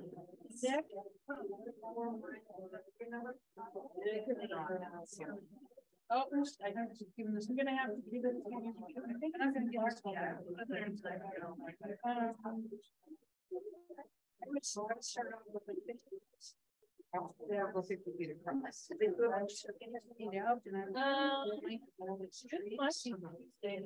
Trying to hold snow that might have in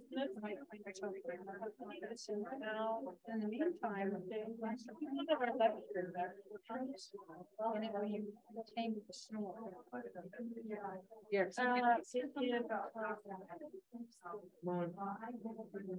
I cannot tell you how it's so here.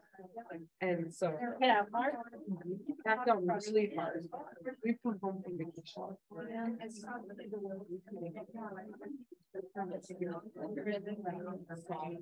And so yeah, there's she does already.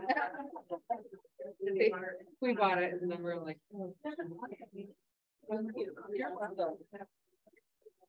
this has a slate, right?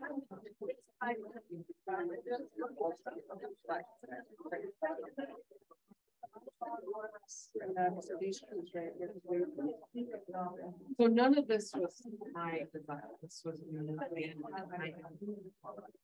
this whole thing was really oh yeah, in a snow fence, another I know that's one thing, but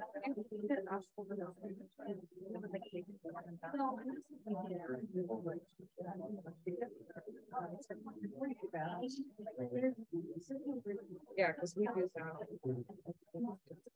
Okay, so I'm just going to so we don't.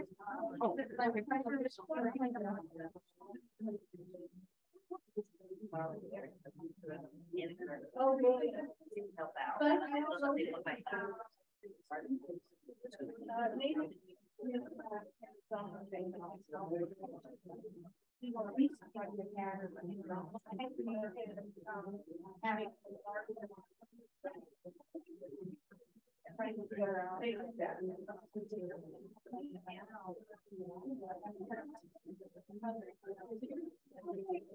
Back to the lecture here, and I'm handing out this bulletin from Colorado State University on organic fertilizers, and this is what the rest of this lecture is going to be based on, is some of the research that they've done on what's out there available in the world.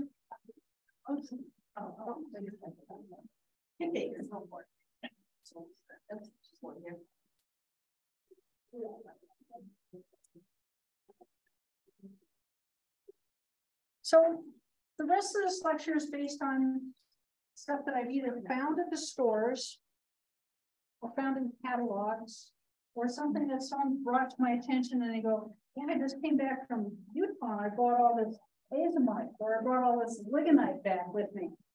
And it's like, okay, why did you do that? So we're going to talk about this and how it works and some of the things to avoid. First thing I'm going to tackle is urea.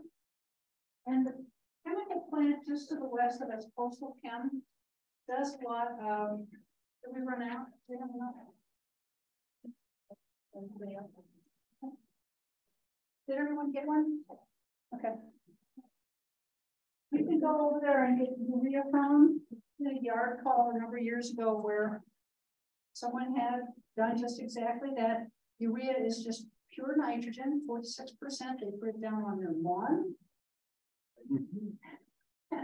Then they called me about 2 weeks later and said, my lawn is infested with ants. Okay. So they had managed to make their plant so sweet and succulent that they ended up with a lot of aphids, and they ended up with a lot of ants and a whole bunch of other problems. And so there's nothing you can do about it. Don't start spraying for the ants, because that's futile. The only way to kill off ants is to kill the queen. And there are some really benign ways to do that. There's those little ant bait traps. Aspartame comes in little packets called Equal. You take a little packet of Equal and you sprinkle it on the ant hill, or where the ants are traveling, those little sugar ants, little tiny guys. You'll get rid of them overnight. That's good for us. It was originally developed as an ant poison. It trust me, it took a lot of digging to find out the basics, why aspartame came to the market. And it's there if you dig deep enough. It's also incredibly sweet. It's cheap to make, and so it's a sweetener. But it's also a great ant poison. Work on red ants. It just primarily works best on those little sugar ants, the little tiny guys. The ants that are the black and red guys, the harvester ants. The harvester ants really aren't causing any problems. They're just part of the ecology, and they kind of help till the soil and move stuff around. And so the harvester ants are those guys that build those little volcanoes out on the prairie. Those are harvester ants, part of the ecology. Just ignore them. They're all right. They're not hurting anything. They're helping you. Anyway, urea. So you want, if you do get the hold of this stuff and you do want to use it, I strongly suggest that you really cut that rate way down to about 1/4 of what they recommend, so that you're not overloading and you're forcing that plant to grow. You're not feeding the soil, you're not doing anything positive in that respect, but you're forcing that plant to grow. It also creates a little zone of toxicity. And so if there's a seedling trying to grow, if you just put lawn seed down and you go, God, I got this bag of urea. Let's really get things going. Yeah, you just killed all those seedlings. So it also, nitrogen also volatilizes So if it's not trying to run off with water, it's turning into a vapor. And so it just evaporates into the environment. So there's a lot of ways that nitrogen likes to escape and not do its job, which is help the plant grow. So I go for the little is better than a lot of nitrogen. Another product that I run across is rock phosphate. And it sounds really good in the magazines or big box stores. It's like, oh, it's an all natural form of phosphate. Well, it needs a more acidic soil to work. And if you put rock phosphate down, it pretty much just stays as a rock. Same thing when you use bone meal. It really should be ground up finely. So if you get bone meal, you should put it into like a mortar and pestle and grind it a little bit more into a fine powder so that it can break down a little bit more. But again, it's very pH dependent. If your soils are alkaline, it's just going to sit there. There's all sorts of other ones. There's a colloidal phosphate. And again, it's pH dependent, and most of the time it just wants to sit there. So phosphorus, which is really important for us vegetable gardeners, is a real tricky one. And so it helps that the soil might be a little bit more acidic. So I like to use peat moss because peat moss has got a pH of around 5.5. So I just amend peat moss in there. I'll use a little bit of soil sulfur, and that helps that phosphorus do its job. Okay, potassium chloride. Again, we talked about this guy. Very salty. Wants a pH of around 6 to be usable. Kelp.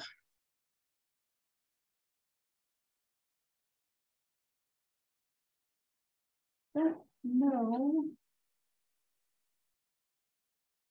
Over the years, my bag has kind of fallen apart. Okay. I'm going to pass this around. This is kelp. And it is exactly what it says. I've used quite a bit of it in my gardens over the years. It does have a tendency to be a little salty, so you want to be careful with it. It provides more than 70 minerals, micronutrients, plant growth regulators, vitamins, hormones, enzymes, natural supply of chelated minerals. The NPK is really low. It's 1% nitrogen.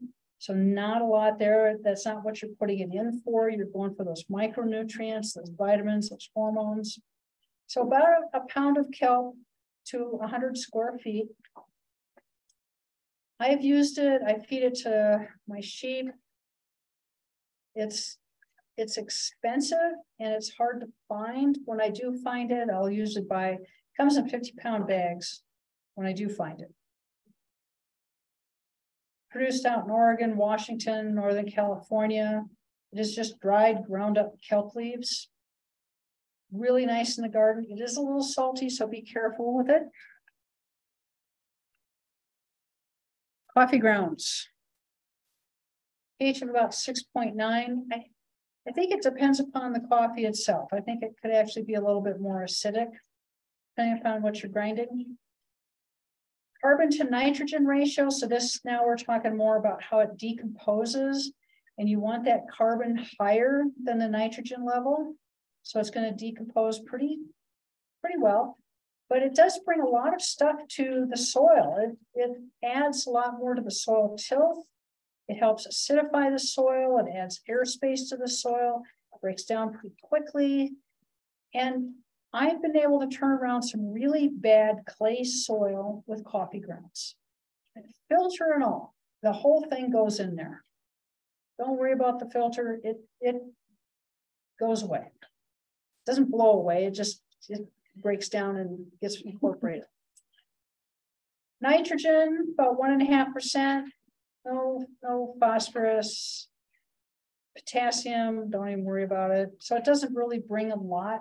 It doesn't bring a lot of NPK to the program, but it is organic material. And so you're now adding some great organic material back into the soil.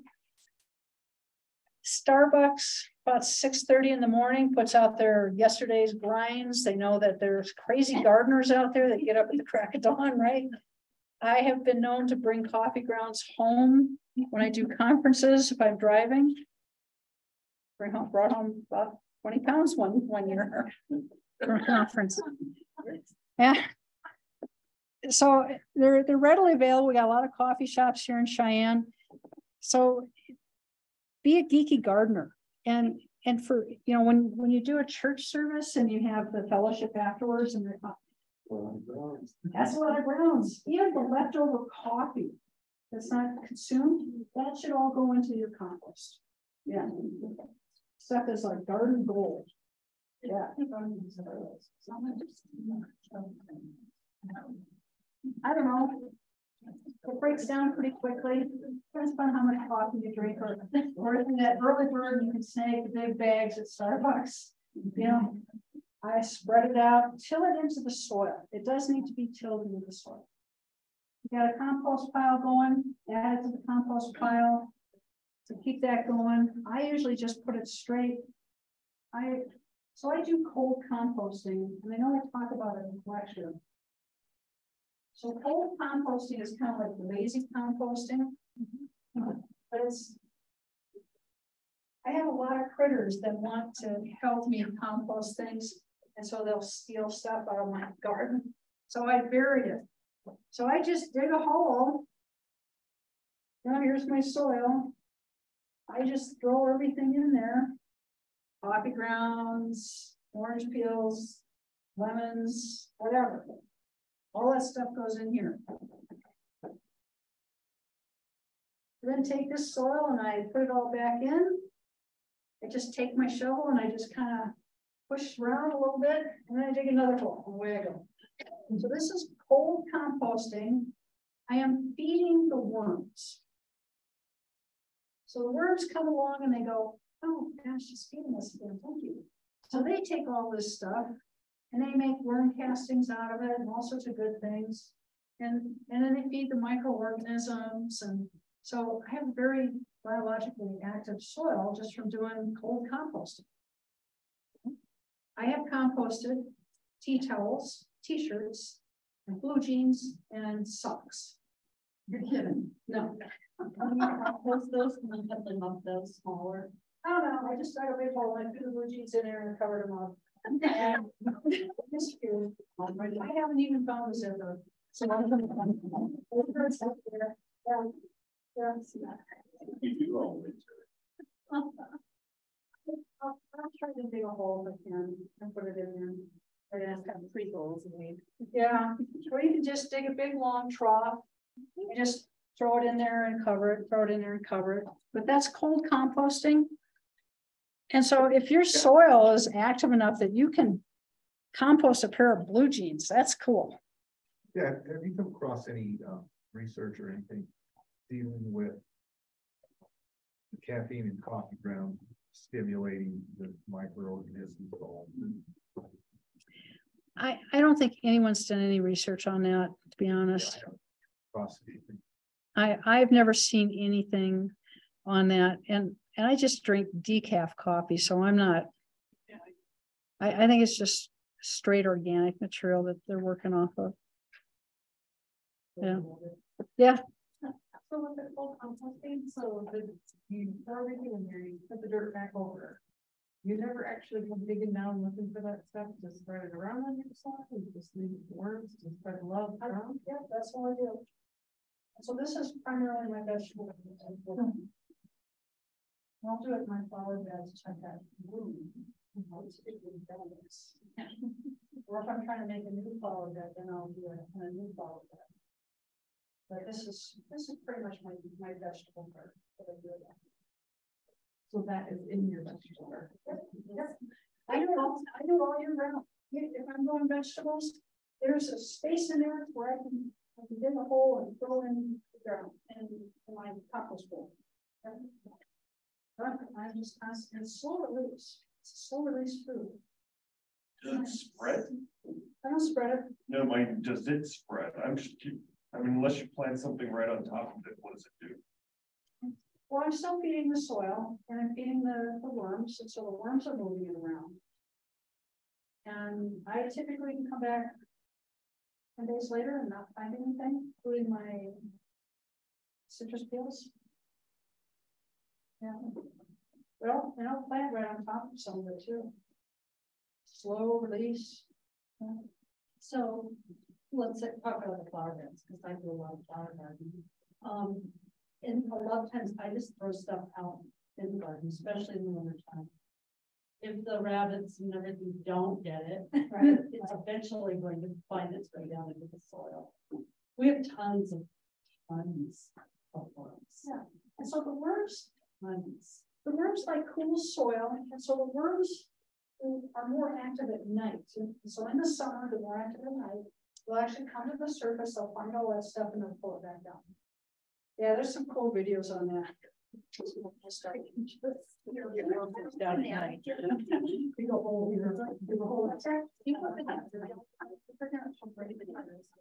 Okay, so banana, do I put banana peels in there? Yeah, they break down really quick, banana peels. Yeah. Yeah, and so there's a lot of myth on some of that stuff. It's like, well, my plant needed more potassium, so I put banana peels in there. There's no research on that. You're just adding some good organic material on there, and it's like eggshells. I'm adding calcium to the soil. Yeah, probably not.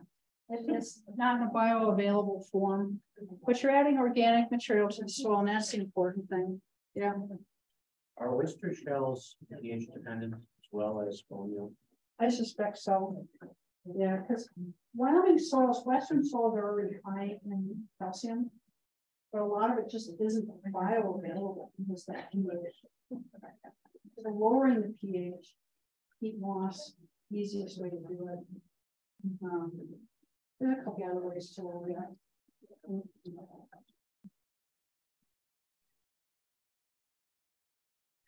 Soil sulfur. That's too bad James isn't here because he's added a lot of sulfur to get his blueberries to grow. This is what soil sulfur looks like. I do use soil sulfur when I'm in my soil, my big garden where I grow my potatoes and my corn and some of the other stuff, my winter squash.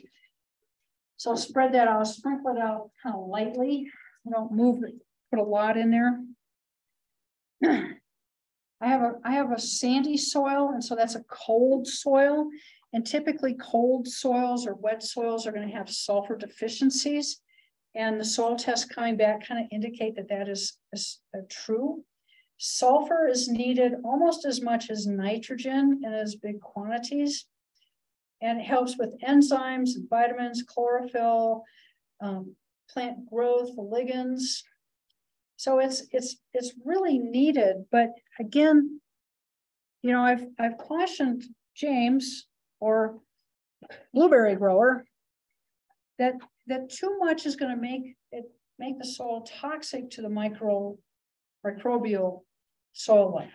So you've got to be careful with that. And so a little goes a long ways. So a little is 1 to 4 pounds per 100 square feet. So not a lot. And you should put that on earlier in the spring so that it has time to break down and become available to the plant. So you can't put your garden in and then put sulfur in because by the end of the season, then your plants will be able to use it. So you can see if your soil is at a pH of 7.5, you want it to get to 6.5 because you're a geeky vegetable gardener. You're going to need to add 3 cups of sulfur, soil sulfur, per 100 square feet.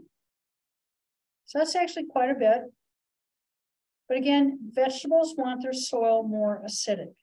So where you're doing the community garden, this might be something to really look at. I go down to Agfinity in Eaton, Colorado, and I buy it in a 50-pound sack. It's cheaper. If I go to the big box stores, they're going to sell it in a 1-pound bag for the same price that I pay for a 50-pound sack.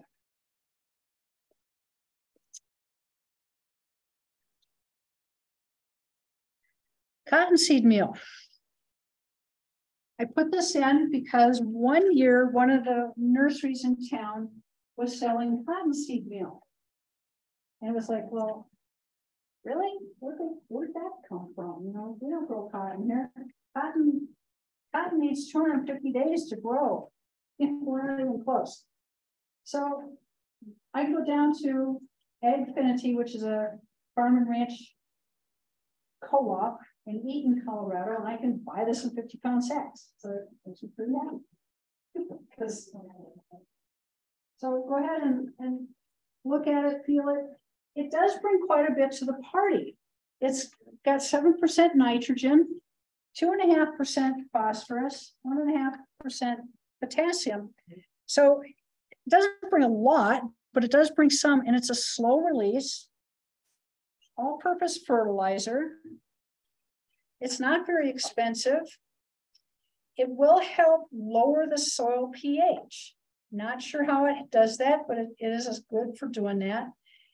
Potatoes, roses, any acid-loving plants. So instead of putting manures on your roses, go down and put some cottonseed meal on there instead. And so cottonseed meal is the byproduct from ginning cotton. So this is sort of the junk that's left over.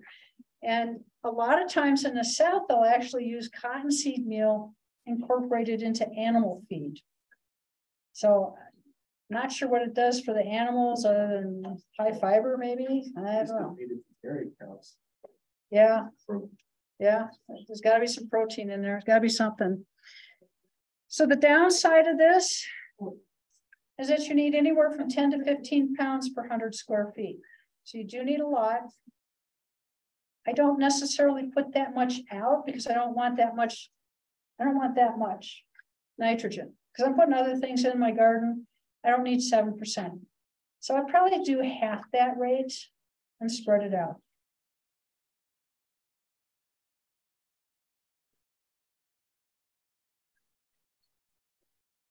Okay, some other myth busting here.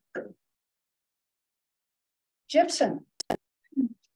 If you're adding gypsum to the soil, you better have a really good reason to need to add it. And if you've gotten a soil test and what's called the sodium absorption ratio, which is a combination of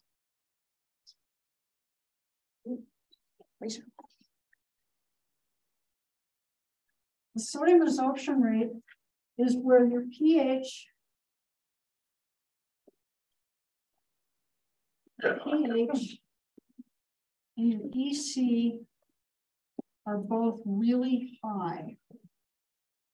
And the ratio has come out to 13% or greater. If you've got soil that's got that, you've got a big problem. And gypsum is the answer. But that's the only time you should be adding gypsum, which is calcium sulfate, to the soil. They will sell it at the big box stores. It doesn't mean that you should be adding it to your garden. You really should have a soil test to determine whether or not that's needed. So caution to that. Lime. Don't add lime to your soil. You can add it to your driveway. If your driveway is soft or you're having problems in your driveway, add it to your driveway because it'll firm up that driveway a lot. Okay, my other favorite one, Epsom salts. And I get a lot of people that say, well, I planted my tomatoes and I added Epsom salts to them so that I could prevent blossom end rot, because that's a calcium problem.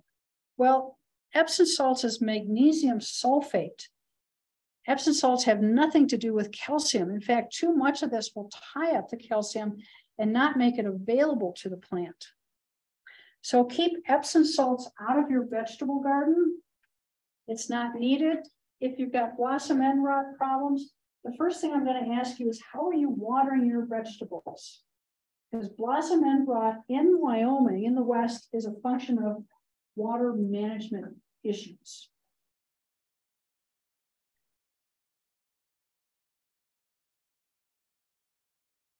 Peat moss. I'm going to tell you to use peat moss for your vegetable garden or your flower beds. You're putting in a new lawn, put down peat moss. This is going to help absorb and hold water in the soil. It's going to bring that pH down. Your trees are going to be a lot happier for that. So it brings a lot to the program. It's going to add body to sandy soils. It's going to help break up clay soils. It is a great type of a natural compost, non-manure compost to add back to the soil. So for vegetable garden, this is really kind of the first line that I go to. If you're really geeky about your vegetable garden, then I'll work with you and we can play with it and we can really do some cool stuff to get that production way up. Humates. Boy, for a while, this was just really the popular thing. And you can go down to Grow Colorado and they'll sell you humates. They'll sell you all sorts of things. But humates are developed from decomposed prehistoric deposits found in the Western United States. So it's kind of like not quite coal and not quite peat moss. It's somewhere in there. And not a lot of research on this stuff, but boy, it gets a lot of that stuff gets sold. And humates come in the form of humic acid, fulvic acid, and fluvic acid. And again, you can buy all this stuff, and they think this is what some of it does. They think that the humic acid enables plant to extract more nutrients from the soil. You know, just have a healthy soil, have good microbial activity in your soil.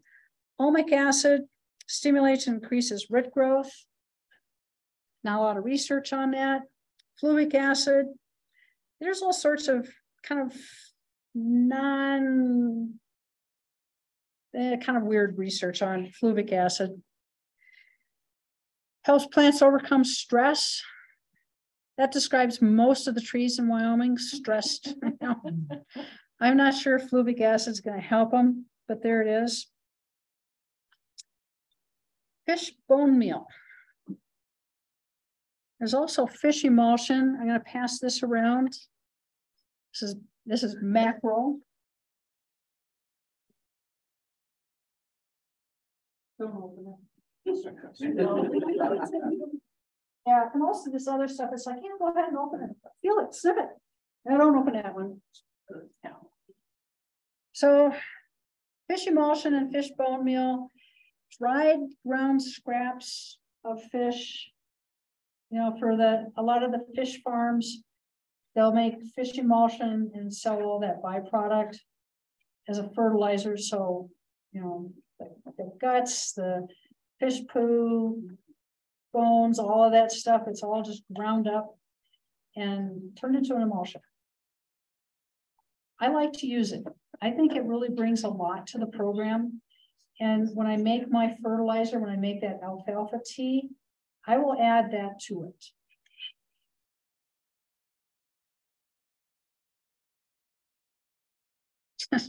Just don't get it on you. Don't spill it on you. Lead meal. Lead meal is fairly high in nitrogen and it's very soluble, so it goes quickly. It's a fast release nitrogen, so you do have to be careful with it. And so this is a little bit, goes a long ways. So 12% nitrogen, 2% phosphorus, and not even 1% potassium. So it's not very salty, but in this case, this is hot. And so you want to, whatever the rate is on there, you want to do like a third of that rate recommended on that bag. Bone meal. This is now a steamed product, so they kind of cook it before they release it. It should be ground. It's usually not ground well enough. So you might want to grind it a little bit more so it's more of a powder. Otherwise, it just stays as a little bone fragment in the soil. Soil needs to be more acidic for this to be taken up. So you should be adding peat moss to the soil if you're going to add bone meal. Very slow release, very slow, like a couple years type slow. So this would be something that'd be appropriate to mend the soil with for a tree if you wanted to do that. Or you're putting in a new lawn, put bone meal down so that it's a slow release phosphate, and so that it stimulates, keeps those roots growing. Soybean meal.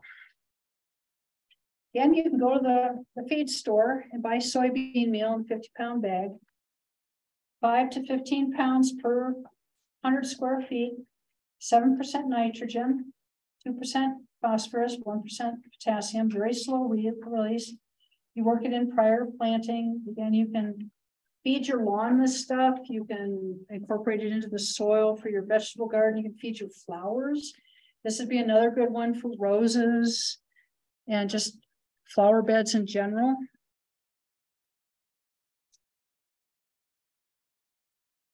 Corn gluten meal. This is sort of the all natural wheat and feed. Professor back in Ohio or Iowa State University, Dr. Christians, kind of stumbled on it when he added it to a strawberry patch, and he discovered that the corn gluten meal naturally suppressed weeds from, they germinated, but they stopped growing. So it was kind of killed that weed at the germination rate. Problem is that you can't put it in and then try to seed your garden because it'll kill anything. It's not exclusive to just weed seeds. So if you're going to put corn gluten meal down, you go back in and you plant carrots, yeah, they're not going to come. Corn gluten meal lasts about 4 weeks in the soil, and that depends upon how much moisture you have in that soil. So if there's not a lot of moisture, then that corn gluten meal is going to stay longer. So you kind of have to plan in advance how you want to do this. And so this is great for lawns. You can put it down in the early spring to suppress weeds from germinating. And you can put it again down in the winter to suppress your winter annuals from germinating. Or it's not going to stop them from germinating, it's going to kill that germinated, that little seedling that's sort of all natural, 10% nitrogen. So if you want to go totally organic for your lawn, about 1 pound per 100 square feet, so you don't need a lot. I know ANC Feed downtown sells it. I don't know if All Around sells it, but you can try those two. I don't think you're going to find it at Tractor Supply or Murdoch's. Probably can go down to Agfinity and Eaton and pick it up too. But pretty cool. All natural weed and feed. Grape pumice. So if you're growing grapes and you are extracting the juice from the grapes, that stuff that's left over, the stems, the seeds, the peel, everything, that is a great soil mineral. It's right up there with coffee grounds. It's going to slightly acidify the soil. It's going to add a lot of organic material back. It's pH of 3. Wow. I mean, wine is acidic, but this stuff really helps your soil. So you're adding natural organic material, natural compost back to the soil. NPK 3, 1, 2, so not very high, but it is bringing something to that soil to help it. I don't know if you can go up to Table Mountain and get their grape pumice, because they do produce grapes and make wine up there. But I kind of look at whatever comes out of the garden can go back into the garden and help the soil. You know, whatever comes out of the produce aisle at the grocery store, you know, the leftovers, the peelings, all that stuff can go in my compost bowl and can go back into the soil. All of that stuff is recyclable. Feathers. Feathers are cool. I don't ever want to process another 200 chickens ever again, but I had the best corn crop ever when I put all those feathers back into the soil, rototilled it in once. I mean, you can see feathers popping up all over the place. Yeah. Put my drip down, planted my corn, and that corn was some of the best I've ever had. Best growth, best everything. It was a very slow release nitrogen, 11 to 15% nitrogen. That's the only thing is in the party there. They just bring nitrogen, but nice slow release, really nice. And it broke down very quickly. By the end of the summer, I couldn't find any more feathers. Just couldn't find one. I had an old feather pillow. I gotta tell you, if you have an old feather pillow, the kindest thing you can do to it is compost it, because that was an eye-opening experience. I opened it up and went, ooh, and I just dug a big hole and buried the whole thing. Yeah. What's that? So anyway, just about, if you can think about it, almost everything is recyclable in some way back into that garden. 10 to 15 pounds per 1,000 square feet. So a little goes a long ways. A little goes a long, long ways. Okay, alfalfa pellets. For those of you who don't know what alfalfa pellets look like,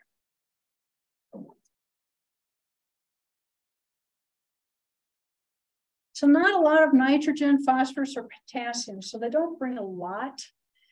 And this is why I like to use these kind of natural approaches, because they don't overstimulate the plant and make the plant grow in a manner that's not natural.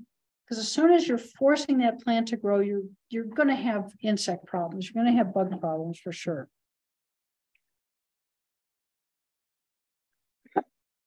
$5 pounds per 100 square feet, and you can just scatter it on the lawn, water it in for the lawn. Again, there's a whole bunch of alfalfa tea recipes out there.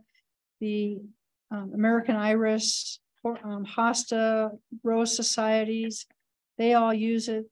University of Lincoln at Nebraska has done research on it. The Soul Food Web with Dr. Elaine Ingham. So a lot of work on that. High in vitamins, calcium, magnesium, other micronutrients, has starches, proteins, amino acids. Again, your roses. So I'm trying to take the manure away from you and putting manure down the roses. Alfalfa pellets will work. Water them so they break apart and soak in. So on your lawn, you would just throw them like they are in that bucket? Oh yeah, I just scatter them around and water it in. Yep. And the same thing, with the corn gluten meal. It's all slow release. It's all slow release. And so when you start using these more natural kind of organic approach, it's not instant gratification, which is what which is the whole premise behind Miracle-Gro, is instant gratification. And that usually is at the expense of the plant.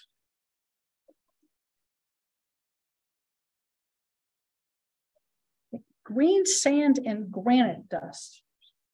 This is, you can find these in some of the seed catalogs where they're going to sell this stuff to you. And very slow is probably, doesn't even describe it, but you'd have to take it and re-grind it and make it a fine powder. And even then it's probably questionable as to whether it's going to be used by the plant or not, and it's a source of potassium.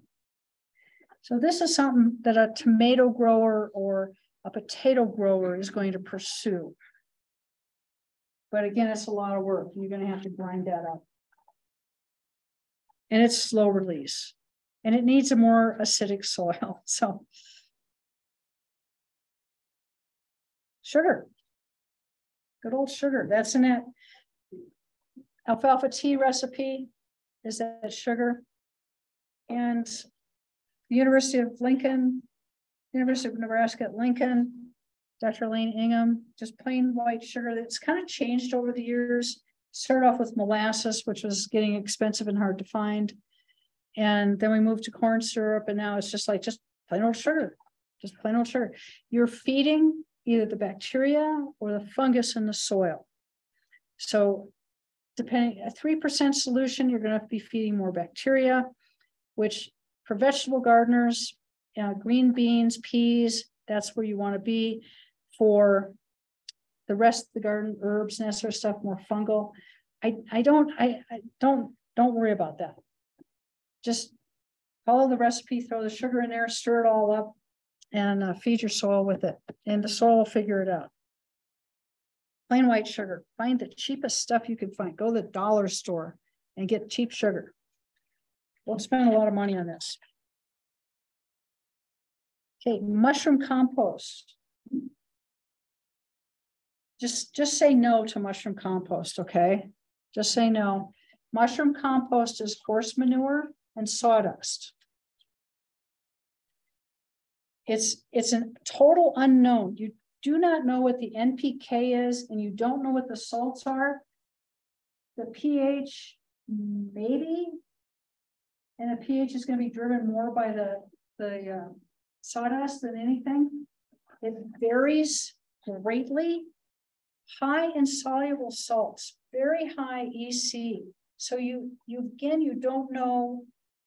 It's kind of like opening up the back door and saying to the biker crowd, yeah, come on in, join the party. Yeah, no.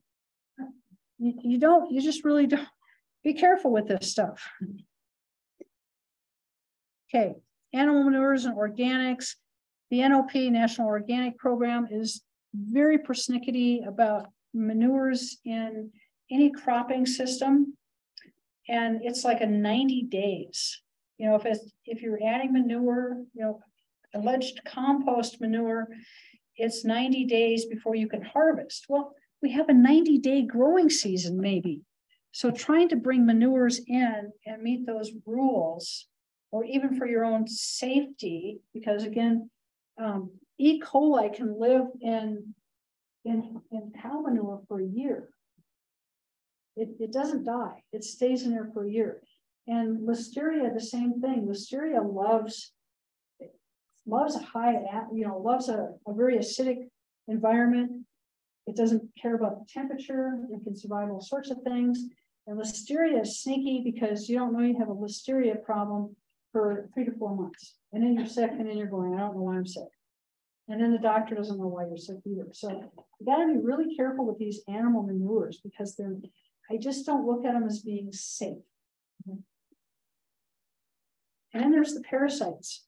If there's eggs from a parasite in there, there's no guarantee that that's going to be killed in the composting. If you don't know if that compost has gotten to 140 degrees and stayed there for the whole 10 days at least, I guarantee you those parasite eggs are still alive. Okay, getting off my soapbox. Okay. Goes without saying, if you do use manures, wash those vegetables really well.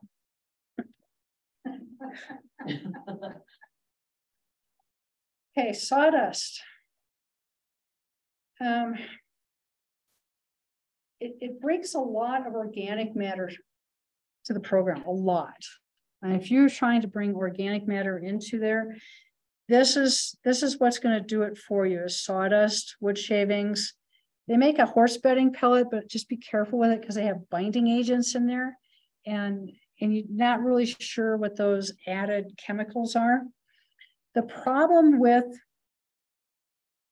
sawdust is that you're going to have the microorganisms, the rhizobacteria in there is going to attack that and just grow exponentially. And so that sawdust in the soil is actually going to heat up in the soil. Your soil will actually get warm. And as long as there's a food source in there, it's releasing a lot of nitrogen. But as soon as those microorganisms run out of food, they die. And it drops just in a straight line. And then that's called denitrification, where you actually start having a net loss of nitrogen, and you can see it in the plants. So you have to understand that if you're going to use wood shaving, sawdust, know that at some point, like within 2 weeks, you're going to have that drop. And so be there with something like soybean meal or cottonseed meal or something to reincorporate into that soil, so your soil doesn't die off. Because otherwise you lose your microorganisms. So does this also pertain to wood chips on top and the back gardening? No, not really, because the wood chips usually stay up there and they'll slowly decompose and the worms go up and mess with it. So wood chips, I don't ever really worry a whole lot about. It's when you've taken a big bag of sawdust, because you were at the mill over in Laramie and you brought back a big, and you've tilled it into your soil, not laid it on top, but you rototilled it in. So that's going to add a lot of organic matter for sure, but know that there's a downside to it. Does it matter what type of tree, as far as cedar tree or pine?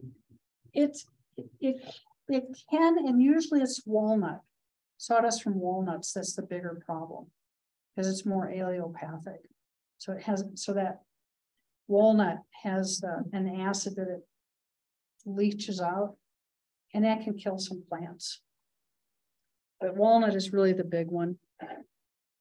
So we add sugar in 2 weeks.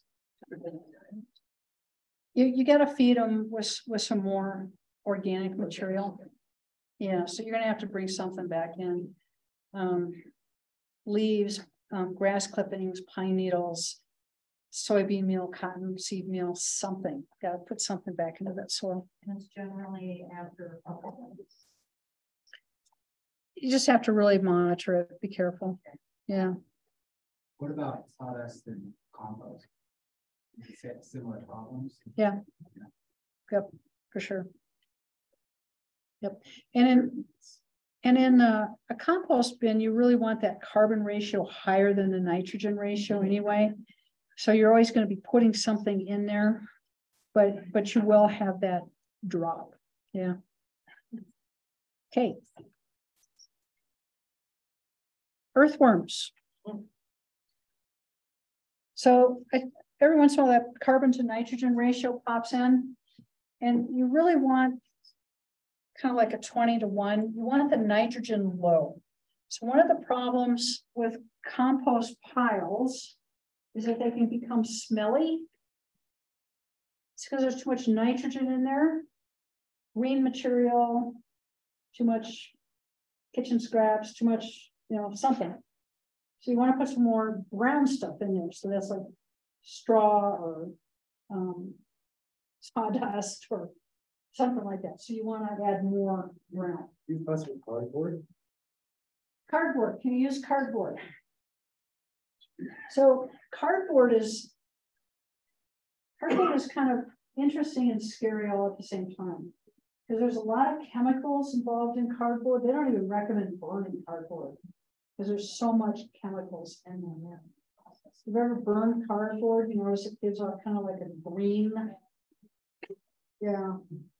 Yeah. So I'm always really cautious with cardboard. And if I'm trying to kill off some grass or something, black plastic is better. A bunch of other things are a lot better. So recycle the cardboard. Yeah. Yeah. How about like newsprint or like brown paper, like grocery sacks? That should be okay. Yeah, that's a whole different process. Yeah.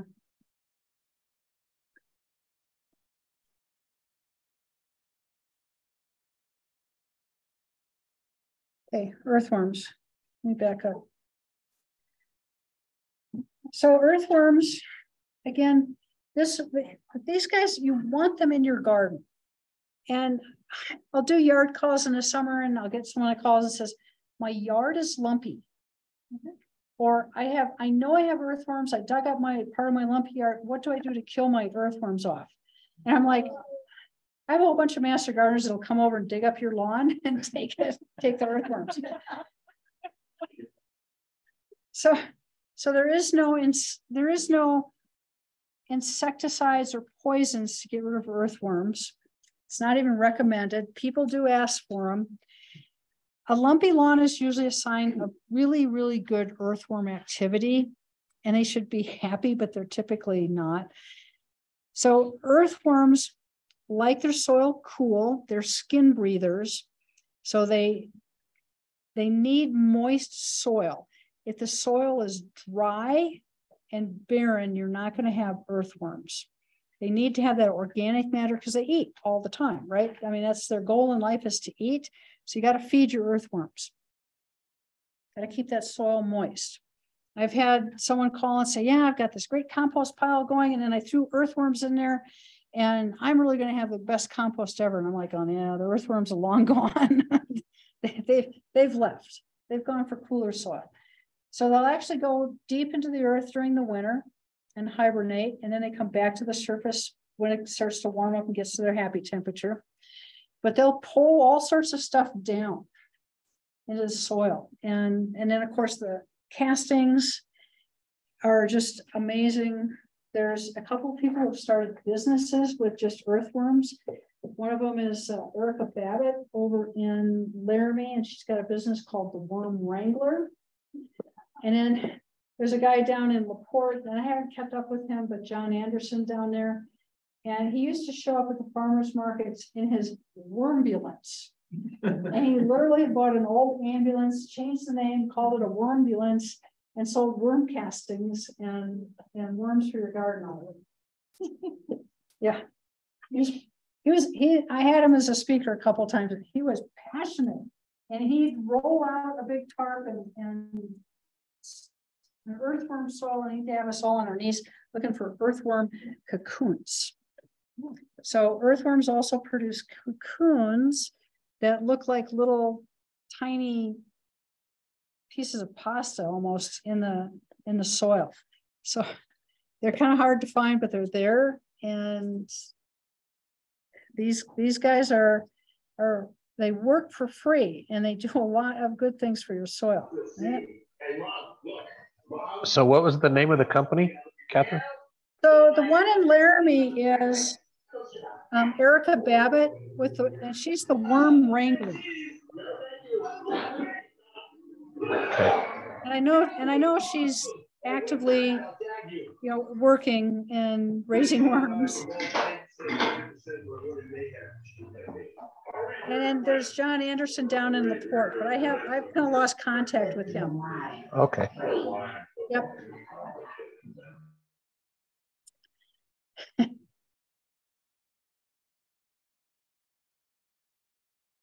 So after a rainy day, in the summer, and it's rained and all the worms come up and they're on the sidewalk.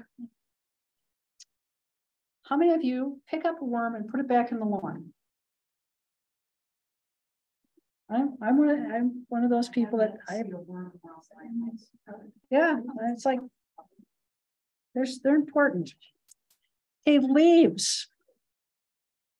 This just amazes me. People bag up leaves and throw them away every year. This is free fertilizer. Oh my gosh. So the joke there's the day after Thanksgiving, right? You're supposed to put your leaves in bags. If you live in town, you put your leaves in bags and put them on the curb, and the city comes around and collects them. Well, the master gardeners have figured this one out, and so they get up a lot earlier than the city workers, and they will literally drive around and pick up leaves. And then I heard that there were some master gardeners coming all the way down from Buffalo to pick up Cheyenne leaves for their gardens. Yeah. But leaves are just amazing in the soil. They break down very, very quickly. Then they hand off their nutrients back to the soil very slowly, or the plants. Lots of micronutrients, some macronutrients in it, but it's never in big numbers. Phosphorus, potassium, boron, iron, zinc, magnesium. Don't mess, there's no soil. They don't change the salt. They don't change the pH. So they're very benign, but they bring a lot of benefits back to the soil. Organic matter is huge from these guys. I used to bring up when my parents lived in Nevada, Colorado, my mom practically vacuumed the lawn. And so I'd bring all that stuff, all the bags of leaves and needles. I'd go to the neighbors, I'd get their leaves and needles and bring it all back and incorporate it up into my garden. So this again is right up there with coffee grounds. And this is something you want to keep, you want to put back into your garden. Most of the master gardeners that live in town save this stuff and they put it back into their own gardens. Much to the chagrin of the city of Cheyenne, because they use it in their compost. Yeah. They need to be macerated. Nah. I mean, you can. I usually just take it, take the leaves out of the bag, just dump it in there, spread them out. I'll let my husband have at it with the rototiller. And if there's a few poking up, who cares? The worms will take it down. Yeah, the stuff just disappears quickly. So biochar, I'm kind of on the fence with this. This is green material that has kind of been turned into charcoal and then has been added back to the soil. And they think it helps improve yields. It's good with, it's high potassium. It does have an elevated pH with it. So I'm really kind of on the fence with it. There's my counterpart up in Wheatland just loves this stuff and puts it into his garden. And it's like, well, Leroy, are you checking the pH and the salts? No, I think everything's okay. Whatever. Okay, there's that word again, manure. So the big box stores like to sell cow and sheep manure in a bag. If you can smell it, it is not finished composting. If it has an odor to it, it's not done. It's still raw stuff in there. And again, that's just not safe to handle. You don't know what the salts are. You don't know what the NPK is. So you don't know anything about this, and a little of it goes a long ways. For a while, I was getting phone calls in the summer about people who've taken, mushroom and sheep and cow and bag soil, putting it all into a raised bed about the size of these tables, and then they call me and go, "Everything's died. What's happened?" And so now you get to play detective. And I have to ask a lot of questions and, come to find out that they've added all this manure, all this bagged manure. And just because the big box stores is selling it doesn't mean that it's good for you. Good for them, but not good for you. So again, just say no to manures, because now you guys have got other tools to use.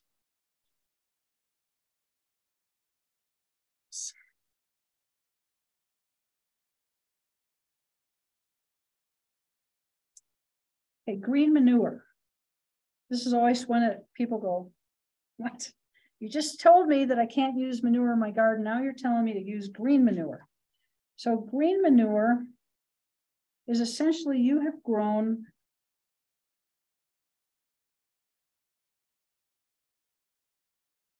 something like buckwheat or rye or wheat or oats, and you've let it grow so tall, and then you rototilled it back into the soil. So it's a sacrificial crop. So you're going to grow it to a certain point, and then you're going to reincorporate it into the soil. It adds a lot of organic material to that soil. So if you've got a heavy clay soil or even a sandy soil, gravelly soil, these guys really help that soil out a lot. There's a lot of wheat growers in this area. You can get wheat just from a bin, grow it, don't let it go to seed, rototill it in. And it does add some nitrogen, some slow release nitrogen, but it really brings in a lot of organic material. So you can see dry material over here. And also it can be very high in nitrogen. So again, a little caution on that. Buckwheat germinates pretty quickly. Theoretically, don't let it go to seed because you'll never get rid of it. I have not had that problem. Clover, rye, southern peas. A lot of farmers in the area use southern pea as a cover crop and a green manure. So they'll grow it.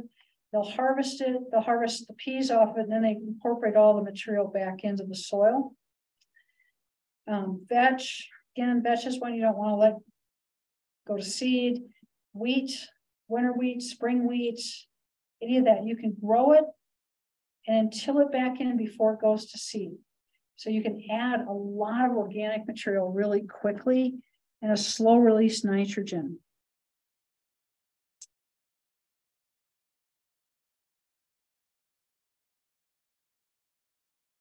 So this kind of is a kind of a geeky chart on how many pounds of nitrogen per acre. So we always look at everything per acre. So you have to kind of break it down. But the vetch is going to be the one that brings the most amount of nitrogen back to that soil. But again, huge organic material. Okay, composting. Okay. One of the big problems I run into with people who are trying to do composting is they don't add water. Water is the most important element to bring into composting. You don't want it like soggy, you want it like a sponge, like a damp sponge. And then you turn it. It needs to be turned. So like once a week, you're going to go out there, you're going to have several bins.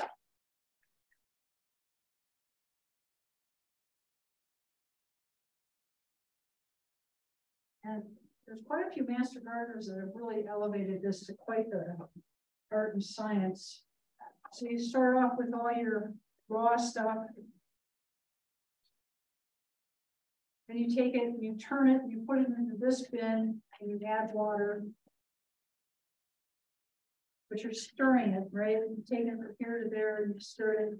And you take it from there to here, and you're stirring it again, you're adding more water. It should only take you like a couple months to get to this point.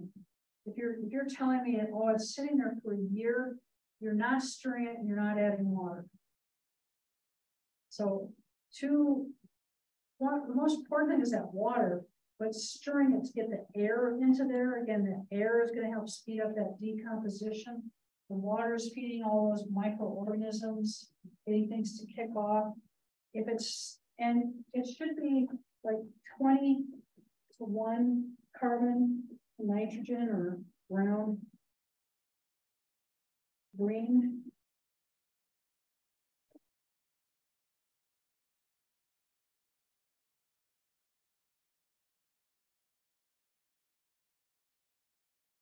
So on the brown stuff, that leaves, grass clippings are going to be more on the green end of things. Kitchen waste, and if you don't want to do cold composting, but you have a regular composting bins, 3 of them work best. I used to just take chicken wire and make a big circle, and then do black plastic, and I'd fill that. Then I'd lift it, dump everything out, turn it, add some water, put it back, take all that stuff and throw it back in there. And then a week later, I'd do it again. And about 3 months later, depending upon how dedicated I was to it, I'd have something. Your compost should smell earthy.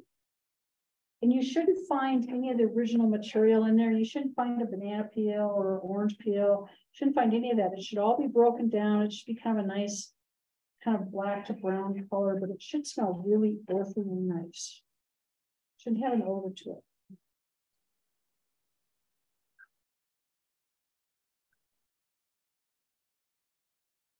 Trying to find the dry ingredients, the brown stuff can be a little hard to find sometimes. Straw works really well.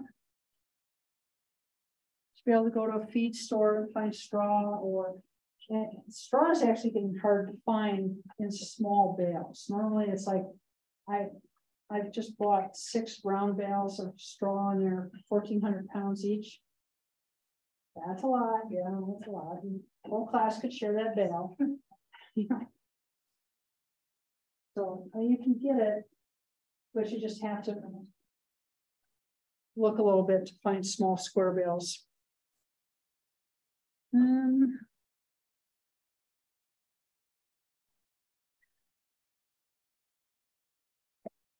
So some things you don't want to throw in there, meat and dairy products, just because they mold and they can get smelly, and they can bring some stuff to that you don't want.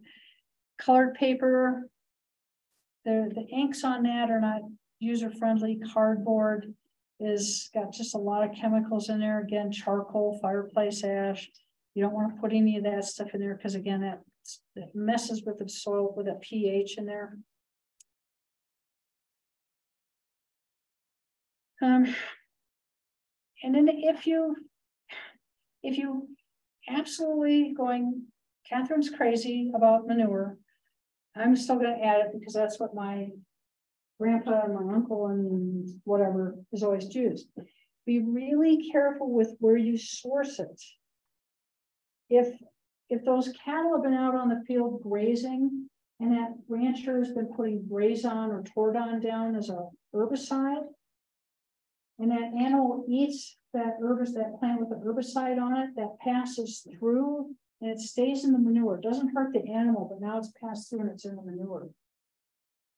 Tordon, Grazon,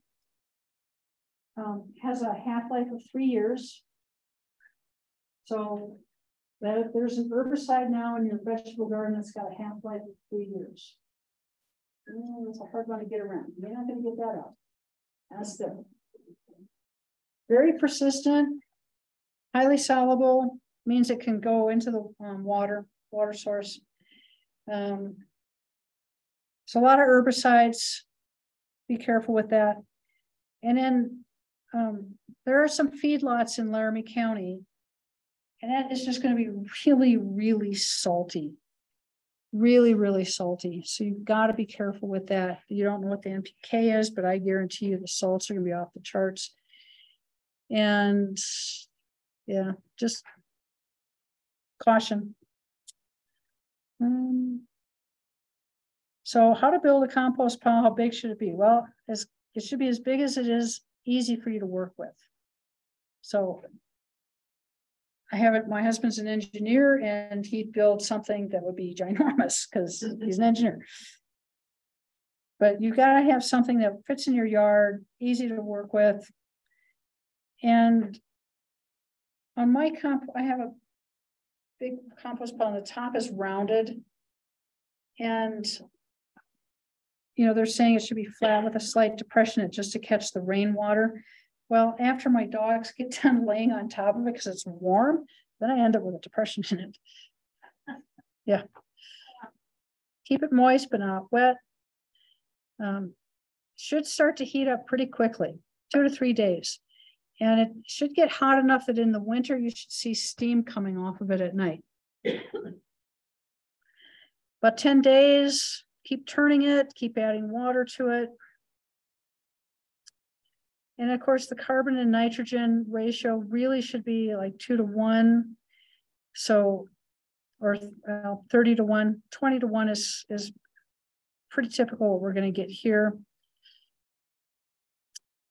And again, it should smell nice. It should smell earthy. You're going to want to use a 1/2 inch to a 1/4 inch, spread it out, rototill it in. And it does do a lot of really nice things for your vegetable garden or your flower bed or your roses. You can top dress your lawn with it, use it as kind of a lawn fertilizer in the spring. So it really does bring a lot to the program if you want to go to that kind of work. Could you speak a little bit to the variation in the ratios for compost? Because I've heard a lot of different ratios. Yeah, 20 to 1, 30 to 1 is kind of where you want to be, but you really want that carbon higher, which is the brown stuff. Because when that nitrogen starts getting higher, and you'll know it because it'll smell, the compost pile will smell.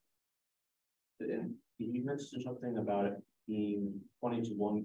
20 to 1 would be good for this area. Is there a particular reason for that? Just we're dry, so dry and windy here. It's really hard to keep those compost piles moist. And you really have to be dedicated. Middle of the winter, you're going out there. It hasn't snowed in a while and it's starting to dry out. You're gonna have to water it. Yeah. Yeah, that's fun. Okay, compost tea. I don't hear as much about this as I used to. But compost tea for a while, this was a doctor from Dr. Lane England, and so it was pretty popular for quite a while. And people were selling it for farmers to use on their farm fields. We've used it. You can make it. It's not as simple as just soaking compost in a bucket, because you have to aerate it, and it has to be aerated vigorously. And the class that I took from Dr. Lanningham, she talked about people using hot tubs and turning it on high, or using an old washing machine and just keeping it on at high agitation level and agitating it for like 12 hours to get a good compost tea, because you're trying to balance out that fungi and bacteria. And again, if this smells, then it's anaerobic. And now you got the bad boys at the party. Now, the Hells Angels just rode in and they're in your compost tea. Look at it that way. So you don't, it shouldn't smell. If it does smell, it's anaerobic, it's bad bacteria in there. So it's not a fertilizer, it's not a herbicide, it's not a fungicide, but it helps all those microorganisms do their job. It brings more of the good guys in, and it just helps them, helps the plant. Okay. Same philosophy for comfrey tea. What's that? Comfrey tea. Yeah, there's some master gardeners that do that, make comfrey tea and put it on their plants. Should be aerated too. Oh yeah, it really should. And that's not quite as finicky, because you're not trying to have the good bacteria outnumber the bad bacteria, but it should still be aerated. And even if you just use like an aerating pump for a fish tank, that should work. Yeah. So I thought that Michael, everybody's talking about that. Yeah. Well, a little bit. Michael should be like Mycorrhizae. So it's a fungus. You're putting down a good fungus. Good for trees. You know, when you're planting a tree, that's what I would put in there. And I've used it for a while. There was a nursery here that was selling Mycorrhizae in a little tub. And they went out of business. And I got all their tubs of Mycorrhizae, which was enough for everyone in the class, and then enough for Master Gardener meeting. And then I still had quite a bit, and I was mixing it in. I make my own seed starting soil.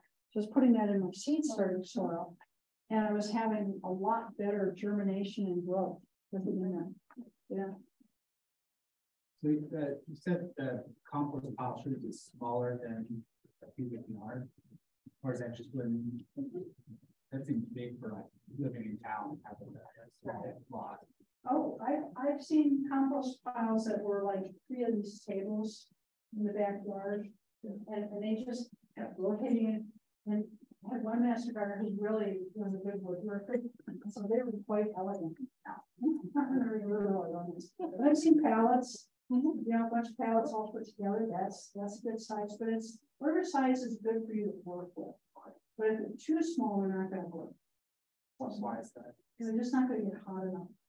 They don't have that mass. That heat is really important. You know, ideally, in a compost pile, you get it to 140 degrees. Really hard to do in a compost pile. It's too small. Really hard. So there's a dairy. There's Barnett Dairy in the very southeast corner of the county, like County Road 203 and like 150. And they compost all their dairy manure and all the bedding. And it's a huge operation. It's huge. And they get it up to 140 degrees. And so the operator will have a big long thermometer and you probe it. And it's too hot to keep your hand on. But that 140 degrees is what we call thermal death for bacteria and bad bacteria, and hopefully things like E. coli, because it's a dairy farm. And so now you're talking listeria. But it also is hot enough to kill weed seeds. So that's why that 140 degree is what you want to target. And again, it's called the thermal death.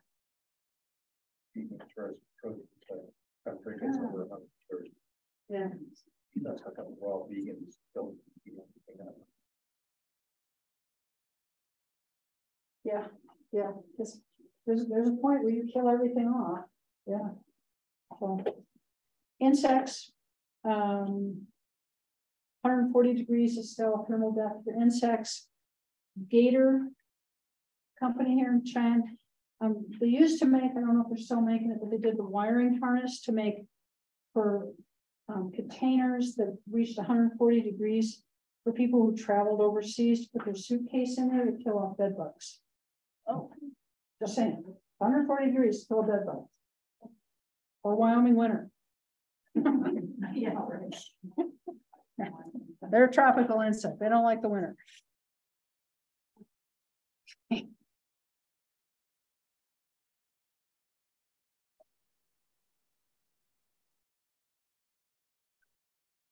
Okay, mulching,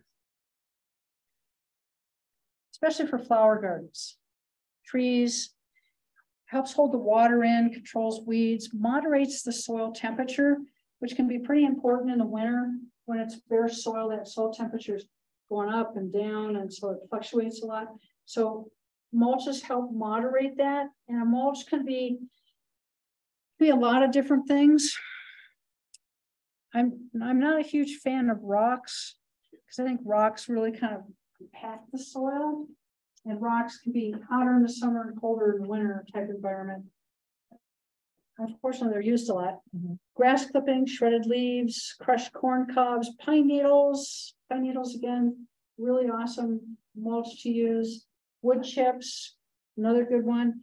They make that gorilla hair so that it all kind of holds together. There's over in LaPorte, there's a place where they do the timber for log cabins, and so they peel all that so you can get full peelings. That holds together, doesn't blow away. I mean, that's always in our minds, right? We live around, it's like, well, it's going to blow away, right? So what you have is not going to blow away besides rocks.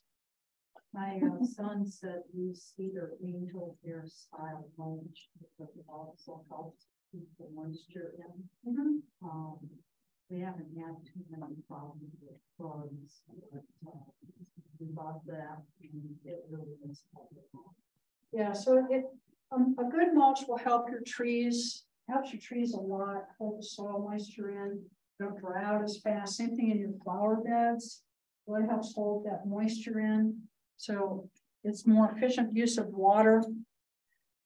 I will mulch in my vegetable garden if I've got straw. I'll use that to help hold moisture in. Suppresses weeds because I don't like to pull weeds any more than the next person does. You can use newspaper. You put newspaper down and use that, and then put something on top of it. That works. Landscape fabric. I just was down in Palm Springs, California, visiting my brother. They really believe in the ground rock finds for mulch. And it looks nice, doesn't blow away. They don't have much wind down there. So they have a different version of mulch. What you don't want to do to your trees is the volcano approach. Because when you mulch a tree, you're not trying to mulch the stem, the trunk. In fact, that's pretty detrimental to the tree. You're trying to mulch the root area and keep the moisture in the root area. So when you mulch up against the stem, like up in that picture, you're holding moisture in along the trunk. And you really want air circulation along the trunk so that you don't end up with fungal problems or insects living in there. So you don't want to mulch the trunk, you're mulching the roots, the area over the roots.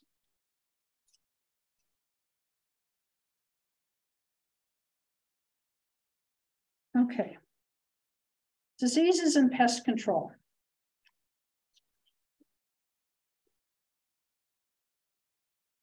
So again, I like to take this more holistic approach to managing problems and issues in the landscape. And I really want to keep the hard chemicals out.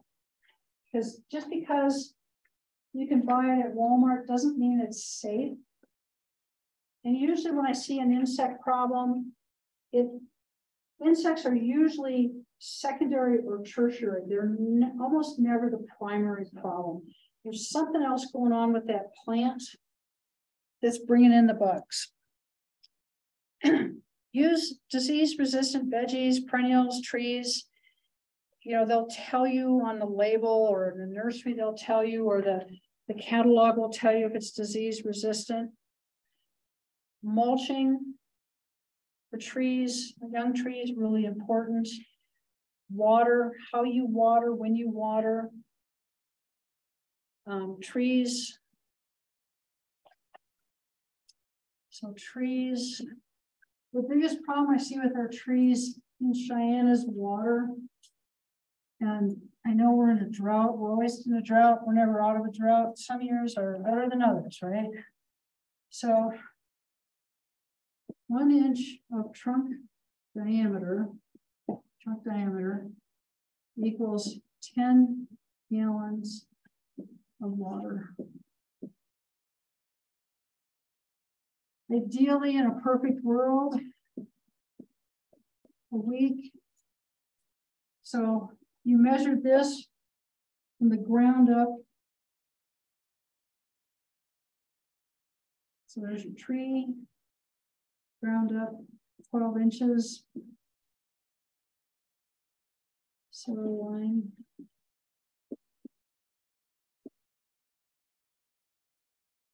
So that means that this diameter, if this diameter is 10 inches, that's 100 gallons of water per week.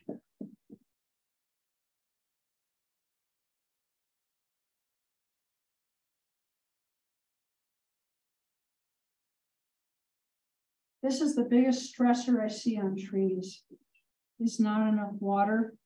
If it's in the lawn situation, it's getting some water and it's helping the tree for sure, but it's really creating very shallow roots. And so if you can go out there at least once a month and drop the hose and just soak the whole area so that it gets a good deep drink and it helps those roots go deeper, that's going to help them. But this is kind of the rule of thumb, working with the city forester, Mark Ellison, and conservation district is kind of what everyone is agreeing on.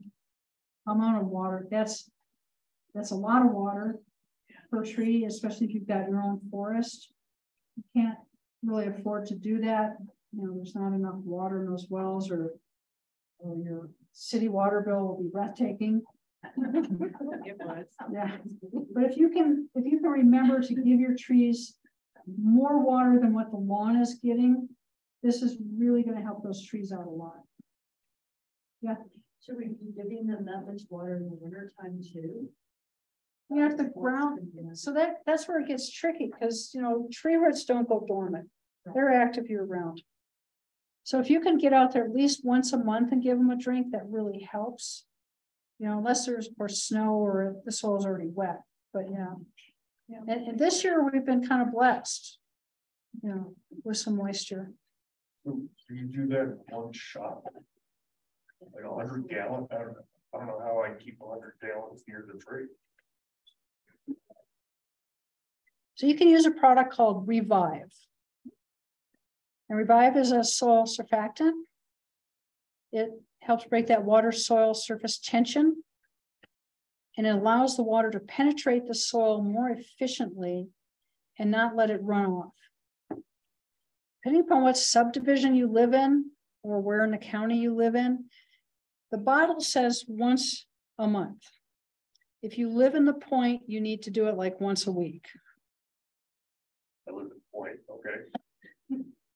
You have very, very challenging soils in the Point. Very challenging. And you're on a heavy clay. And so I've been doing it monthly. You say you should be doing it weekly. Yeah. Oh, well, okay. Yeah. Yeah. I use Revive for my trees. I'm out in the county, but I'm on sandy soil. And so the soil has a tendency to be a little hydrophobic. So it beads up and it runs off that way. So if I use Revive on it, then I can get that water to penetrate that soil and go deep. You can use it in vegetable gardens, flowers, trees, lawns. Spray and do the heavy water after you spray. Yeah. It also is in pellets. Yeah, it does come in granulars. So you can put that down too. I'm just enough of a landscape micromanager that, you know, I want to be there while I'm doing it, and I assume that it's doing its job. So yeah, but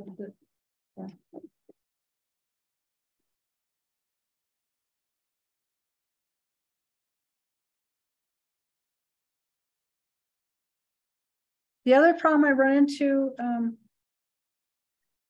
is people like to overlove their plants. And so that's what that box of Miracle-Gro is for, right? Overloving your plants.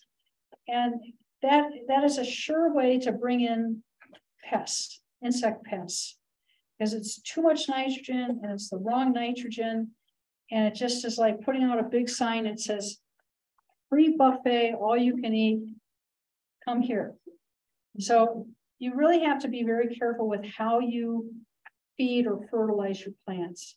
And so I'm taking Miracle-Gro away from you, but I'm giving you things that are a lot more benign and natural to use. Yeah. On that, the good sanitation part where it says don't use last year's debris to overwinter and garden. So are you saying that like at the end of the season to pull up all the dead stuff, can you put that in your compost? Yeah. Or do you just get rid of it?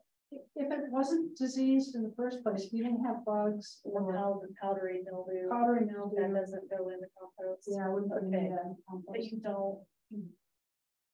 Because then earlier you were talking about using like the cover crops to, would you just put that down in its place to kind of hold the nutrients of the soil so it doesn't go away? Sure. So you can, in your vegetable garden, you can take, I encourage you to take all the old debris out. Okay. If you've got the time and you can do it. Take it out, go back in and then plant something like winter wheat, which is a winter annual, likes it cold. Plant that in end of September, first part of October. You need to get it up. It should be about this tall before it goes in the winter. And then come spring, it'll jump up and grow it till it all in, and then plant your garden. So dumb question, have to be gluten-free. But I have to be careful with, like, say, my oats, because they constitute alternate fields and that kind of stuff. That would be wheat in my garden per se. But like our front yard, I know it's not we had like a pollinator garden in the front. And when we moved in our house, like us and the previous owner, nobody could do anything to grow in the front yard. Well, we may or may not have gotten meat rabbits and planted clover in our entire front yard, and it completely transformed the soil in our entire front yard. So we could do that in our back. Yeah, absolutely. Okay. Yeah. So the clover brought a lot of nitrogen in and allowed those plants to actually have something to grow with. Yeah. Okay. So now in my pollinator gardens, though, I leave them until the temperature is in the 50s in this 50s average, right, in the spring, because there's a lot of seed and things like that for the birds and places for the insects that overwinter. So you're growing flowers, growing vegetables, so two different situations. And so the pollinator garden is going to be okay, and you actually want to leave that debris there because there's other little insects that are beneficial living in that. A vegetable garden, on the other hand, has a tendency to bring in the bad boys. And a lot of times if you leave that debris in a vegetable garden, there's this fly. It looks just like every other fly, but it lays these eggs that turn into the seed corn maggots. And so just as your green beans get to germinate, they get that hook stage, this maggot comes along and eats it off, and you get to start all over again. So that's leaving debris in the garden attracts that bad boy. And so a vegetable garden is going to be a completely different creature than a pollinator garden. Yeah. Okay. Good bugs. These guys you can all buy. You can go online and they will ship these insects to you. So you can buy ladybugs, green lacewings, big-eyed bug right there. Praying mantis, very cool. For anyone who's had an encounter with a praying mantis, they are very very cool in a creepy way. You know, anything that can rotate its head and look at you, you know, right? I went through my garden one day and I had cosmos growing and I had a praying mantis on my shoulder. And I'm like going, Martin, look, honey, look at what's on my shoulder. He's like, he's an engineer, you know, it's not mechanical. Yeah. Okay.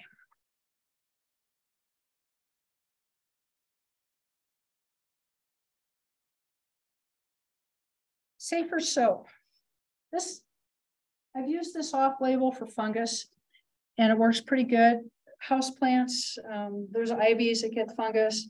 That works pretty good on it. I don't know how well it would work on pine trees for suppressing the needle cast fungus, but you can try. You can make your own fungicide. That's 2 tablespoons of baking soda in a gallon of water with a couple drops of liquid soap. You can spray it on there. Get the suppressant, then you can't for fungus. Bacillus thuringiensis, BT, that comes in a whole bunch of different flavors, but this is a natural bacteria that goes after very specific bugs. Fungus gnats, black flies, mosquitoes, some caterpillars, larvae, the looper likes to get on your cabbage and all your tunnels. BT is a good source. Diatomaceous earth. You should be able to find it like Agfinity and Eaton. But diatomaceous earth is the skeletonized remains of diatoms. So when you look at it under a microscope, it's like broken glass. And it needs to be on a soft-bodied insect that's not slimy. So like aphids, as they crawl across it, it abrades their body and they just sort of leak out. Doesn't do anything for slugs. They're slimy, they just slime across it. But for soft-bodied insects that aren't slimy, this is really good. You can make your own plant-based insecticides, chrysanthemums, anything in the that family, tobacco products. That works. Some of the most vicious insecticides out there are made from tobacco. Flowers, just planting flowers, trap crops. I'm a big believer in trap crops. So that means I'm going to plant something sacrificial over here like mustard greens. Unless you're from the South and you think a mess of greens is really a thing. But you can plant mustard greens and have your bad bugs go over to the mustard greens and hang out there and leave your squash alone. So you can do a lot of things to kind of help nature. You can plant a pollinator garden, which brings in the good beneficial insects, and they in turn will go after the bad bugs. So a pollinator garden next to your vegetable garden or your other flowers will really be helpful.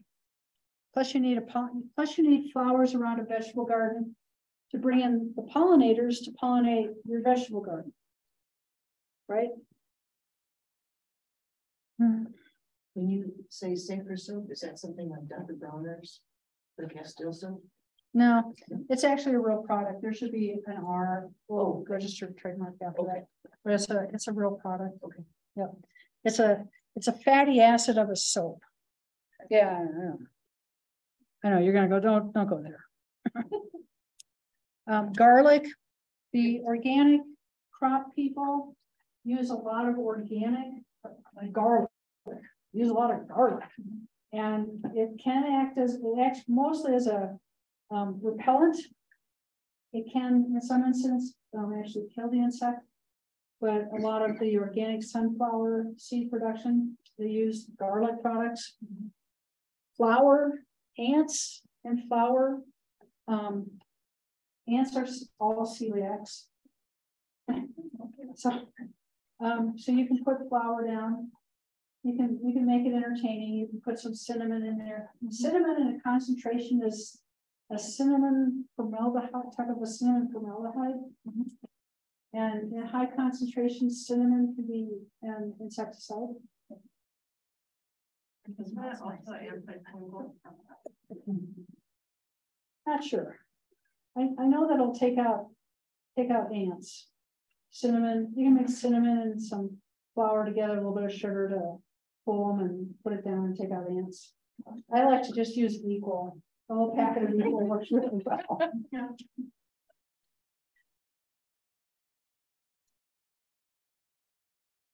Okay, pheromone traps. If you're growing apples, pheromone traps are the way to go. You know, every spring I have someone call me and go, what can I spray my apple trees with? So I don't have wormy apples, and it's like nothing. You can't spray those apple trees because they're blooming. And if you spray them when they're blooming, you're going to kill your bees, and then you're not going to have any apples. Yep. So they make pheromone traps. They will come as a little tent. Sometimes they're a little sticky, brown sticky red things. Did one yard call where a guy made his own sticky traps, took Christmas ornaments and put tanglefoot on and hung them in this tree. They work. They were catching all sorts of stuff. So you can make your own. You can buy pheromone traps. Gardens Alive. There's a couple others where you can buy them online, pheromone traps, especially for your apples, for codling moth. Sticky traps, yellow sticky traps. Those are amazing, absolutely amazing. And they're yellow and they have tanglefoot on them. And there's a lot of insects that are drawn to the color yellow. So if you have fungus gnats in your house plants, back off the water because they're feeding on the algae. The adult fungal gnats are going to fly right to that sticky trap and they're going to get stuck on it. And you might be really amazed at how many fungus gnats all of a sudden appear. But that's another non-chemical way to control these bugs. Yellow jacket traps need to be put out in April. Okay. So most of the time we put them out way too late. We put them out when we start to see them. It's too late. You got to put them out in April when the queen is flying. You want to catch that queen and get her eliminated. We do have some native yellow jackets, but we also have the European paper wasp. And so this is the one you really want to catch. And so this is, you put this out in April. April, yep. Where do you find those? I'll go to the farm store. Okay. Go to a farm store. Murdoch's, Tractor Supply, online, yeah, Amazon. Amazon. Yeah. Boric acid, borates, borax, 20-miltene borax. There's an insecticide right there. That'll take care of your ants. A few other things that crawl around on the ground, but 20-miltene borax works really well. That won't do anything to your soil. Well, you're not putting enough on the soil to cause problems. This is usually like around the house, you know, the foundation of your house or in the damp area where you're having some problems. But you don't sprinkle it out on the whole lawn. You're just going to put it as more of a defensive barrier. Yeah. Again, ants get it on themselves and they're groomers, so they'll groom it off and then they end up eating it and kills them. But with ants, you always want to take out the queen. Kill the queen, you've killed that ant nest. You're just spraying stuff on the surface and you're taking off the workers. She's going to make more workers. If Fred didn't come home, we're going to make 10 more Freds. Yeah. But some ants eat termites, and we have the subterranean termites in this climate. Yeah, not a lot of problems with them, no. Yeah, not a lot of problems. I'm rare that I hear problems with those guys. Really rare. Yeah, or you have to make sure you don't let your pets get near it. Pets aren't going to mess with it. Yeah. It's I saw one where they mixed borax with sugar for the ants. I guess that one would Yeah. So you can mix borax with some sugar again to take out your ants. I think it would be really unusual for a pet to go after it, unless it's just a really curious dog that's got to eat everything. Yeah, I know. I just described on my dog. Yeah. Horticulture oils. So this is usually a petroleum, a really finely milled petroleum product. And it's used a lot for scale. So save yourself a lot of money. Go buy some baby oil and pour some baby oil on a sponge and just sponge it on the scale insects that are on your aspen trees. Or just take some soap and make it a thin solution of soap and just put the soapy sponge on the aspen tree with the scale. Baby oil. Go to the dollar store and get some baby oil and do that with that. Yeah, there's a lot of easier ways. Neem oil, that's an Azadirachtin indica. That is non-selective, and that will take anything out. It doesn't care if it's good bug or bad bug. Neem oil is not selective. It's used a lot in the organic cropping productions. Vinegar for weed control, 5% vinegar, don't dilute it. Hottest part of the day, go out and put it on the weeds in your driveway or your thistle. Spray it on your thistle, knock down thistle. Doesn't kill the thistle, but it knocks it down. So you just repeat your harass. You harass thistle enough, it will go away. It'll die out. So instead of grabbing the Roundup, go get a bottle of vinegar and just put the vinegar straight. Don't dilute it, right on those weeds that are in the sidewalks or the driveway. And that'll take them out. Just vinegar. But behind Yeah. You have to, so a lot of these weeds that are deep rooted, like bindweed and thistle and Dalmatian toadflax, they're perennials. It's persistence. You have to harass them constantly. Persistence. That's what's going to take them out. It's the same with fur sage. Oh. So skeleton leaf fur sage. Persistence, just persistence. And it's not deep rooted, but it's just this, it's like bindweed. Its cousin is bindweed. So it's just persistence. My dog gets it in his tail and brings it inside everywhere. You can mow it, you can pull it. Roundup doesn't really touch it. So it's just persistence. Just persistence. I was reading that the bindweed seed lasts 60 years. Yeah, I'm not surprised. The, Right up there at cheapgrass. Yeah. Okay, so before you all run off, just because I don't know what the weather's going to do. I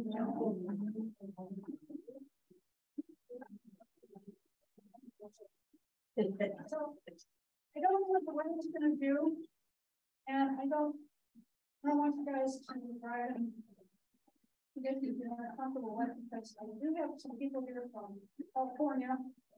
I want you to grab a Johnny's seed catalog, because that's what I'm going to teach out of the garden.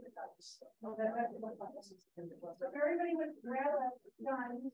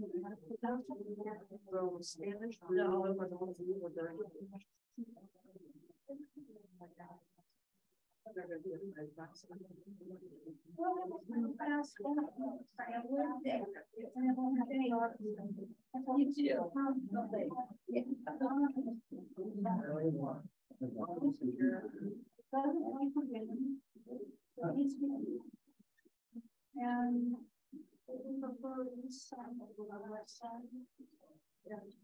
I know. Yeah.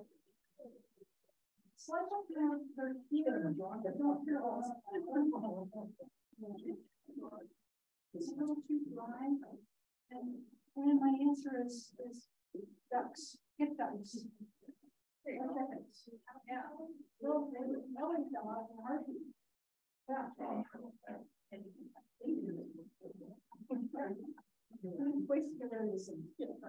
Question when it goes. I put my pages. I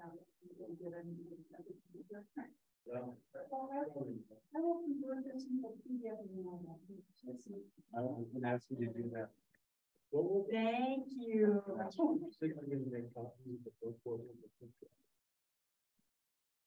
just gonna pick up what I don't talk about. That's what we use to study. Yeah, you can use the board. It's a great book. Yeah. Great. Yeah, but I'll go back in and I'll send it out as a PDF. That's it. Thank you so much. Yeah, everybody's you're welcome. For vegetable class and. He lives in Chicago, he's just visiting, so he likes to go and.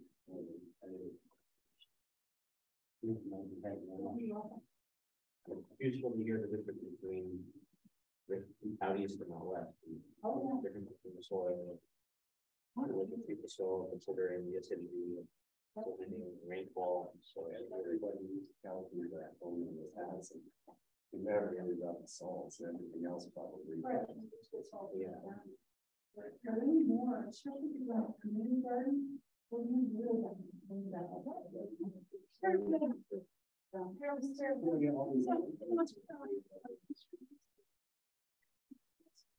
Yeah, no, I was wondering, why do you want to go to the vegetables? You know, we used to, the cotton seeds, we used to get that right from the river, and feed it to the dairy cows. Thank you. Thank you.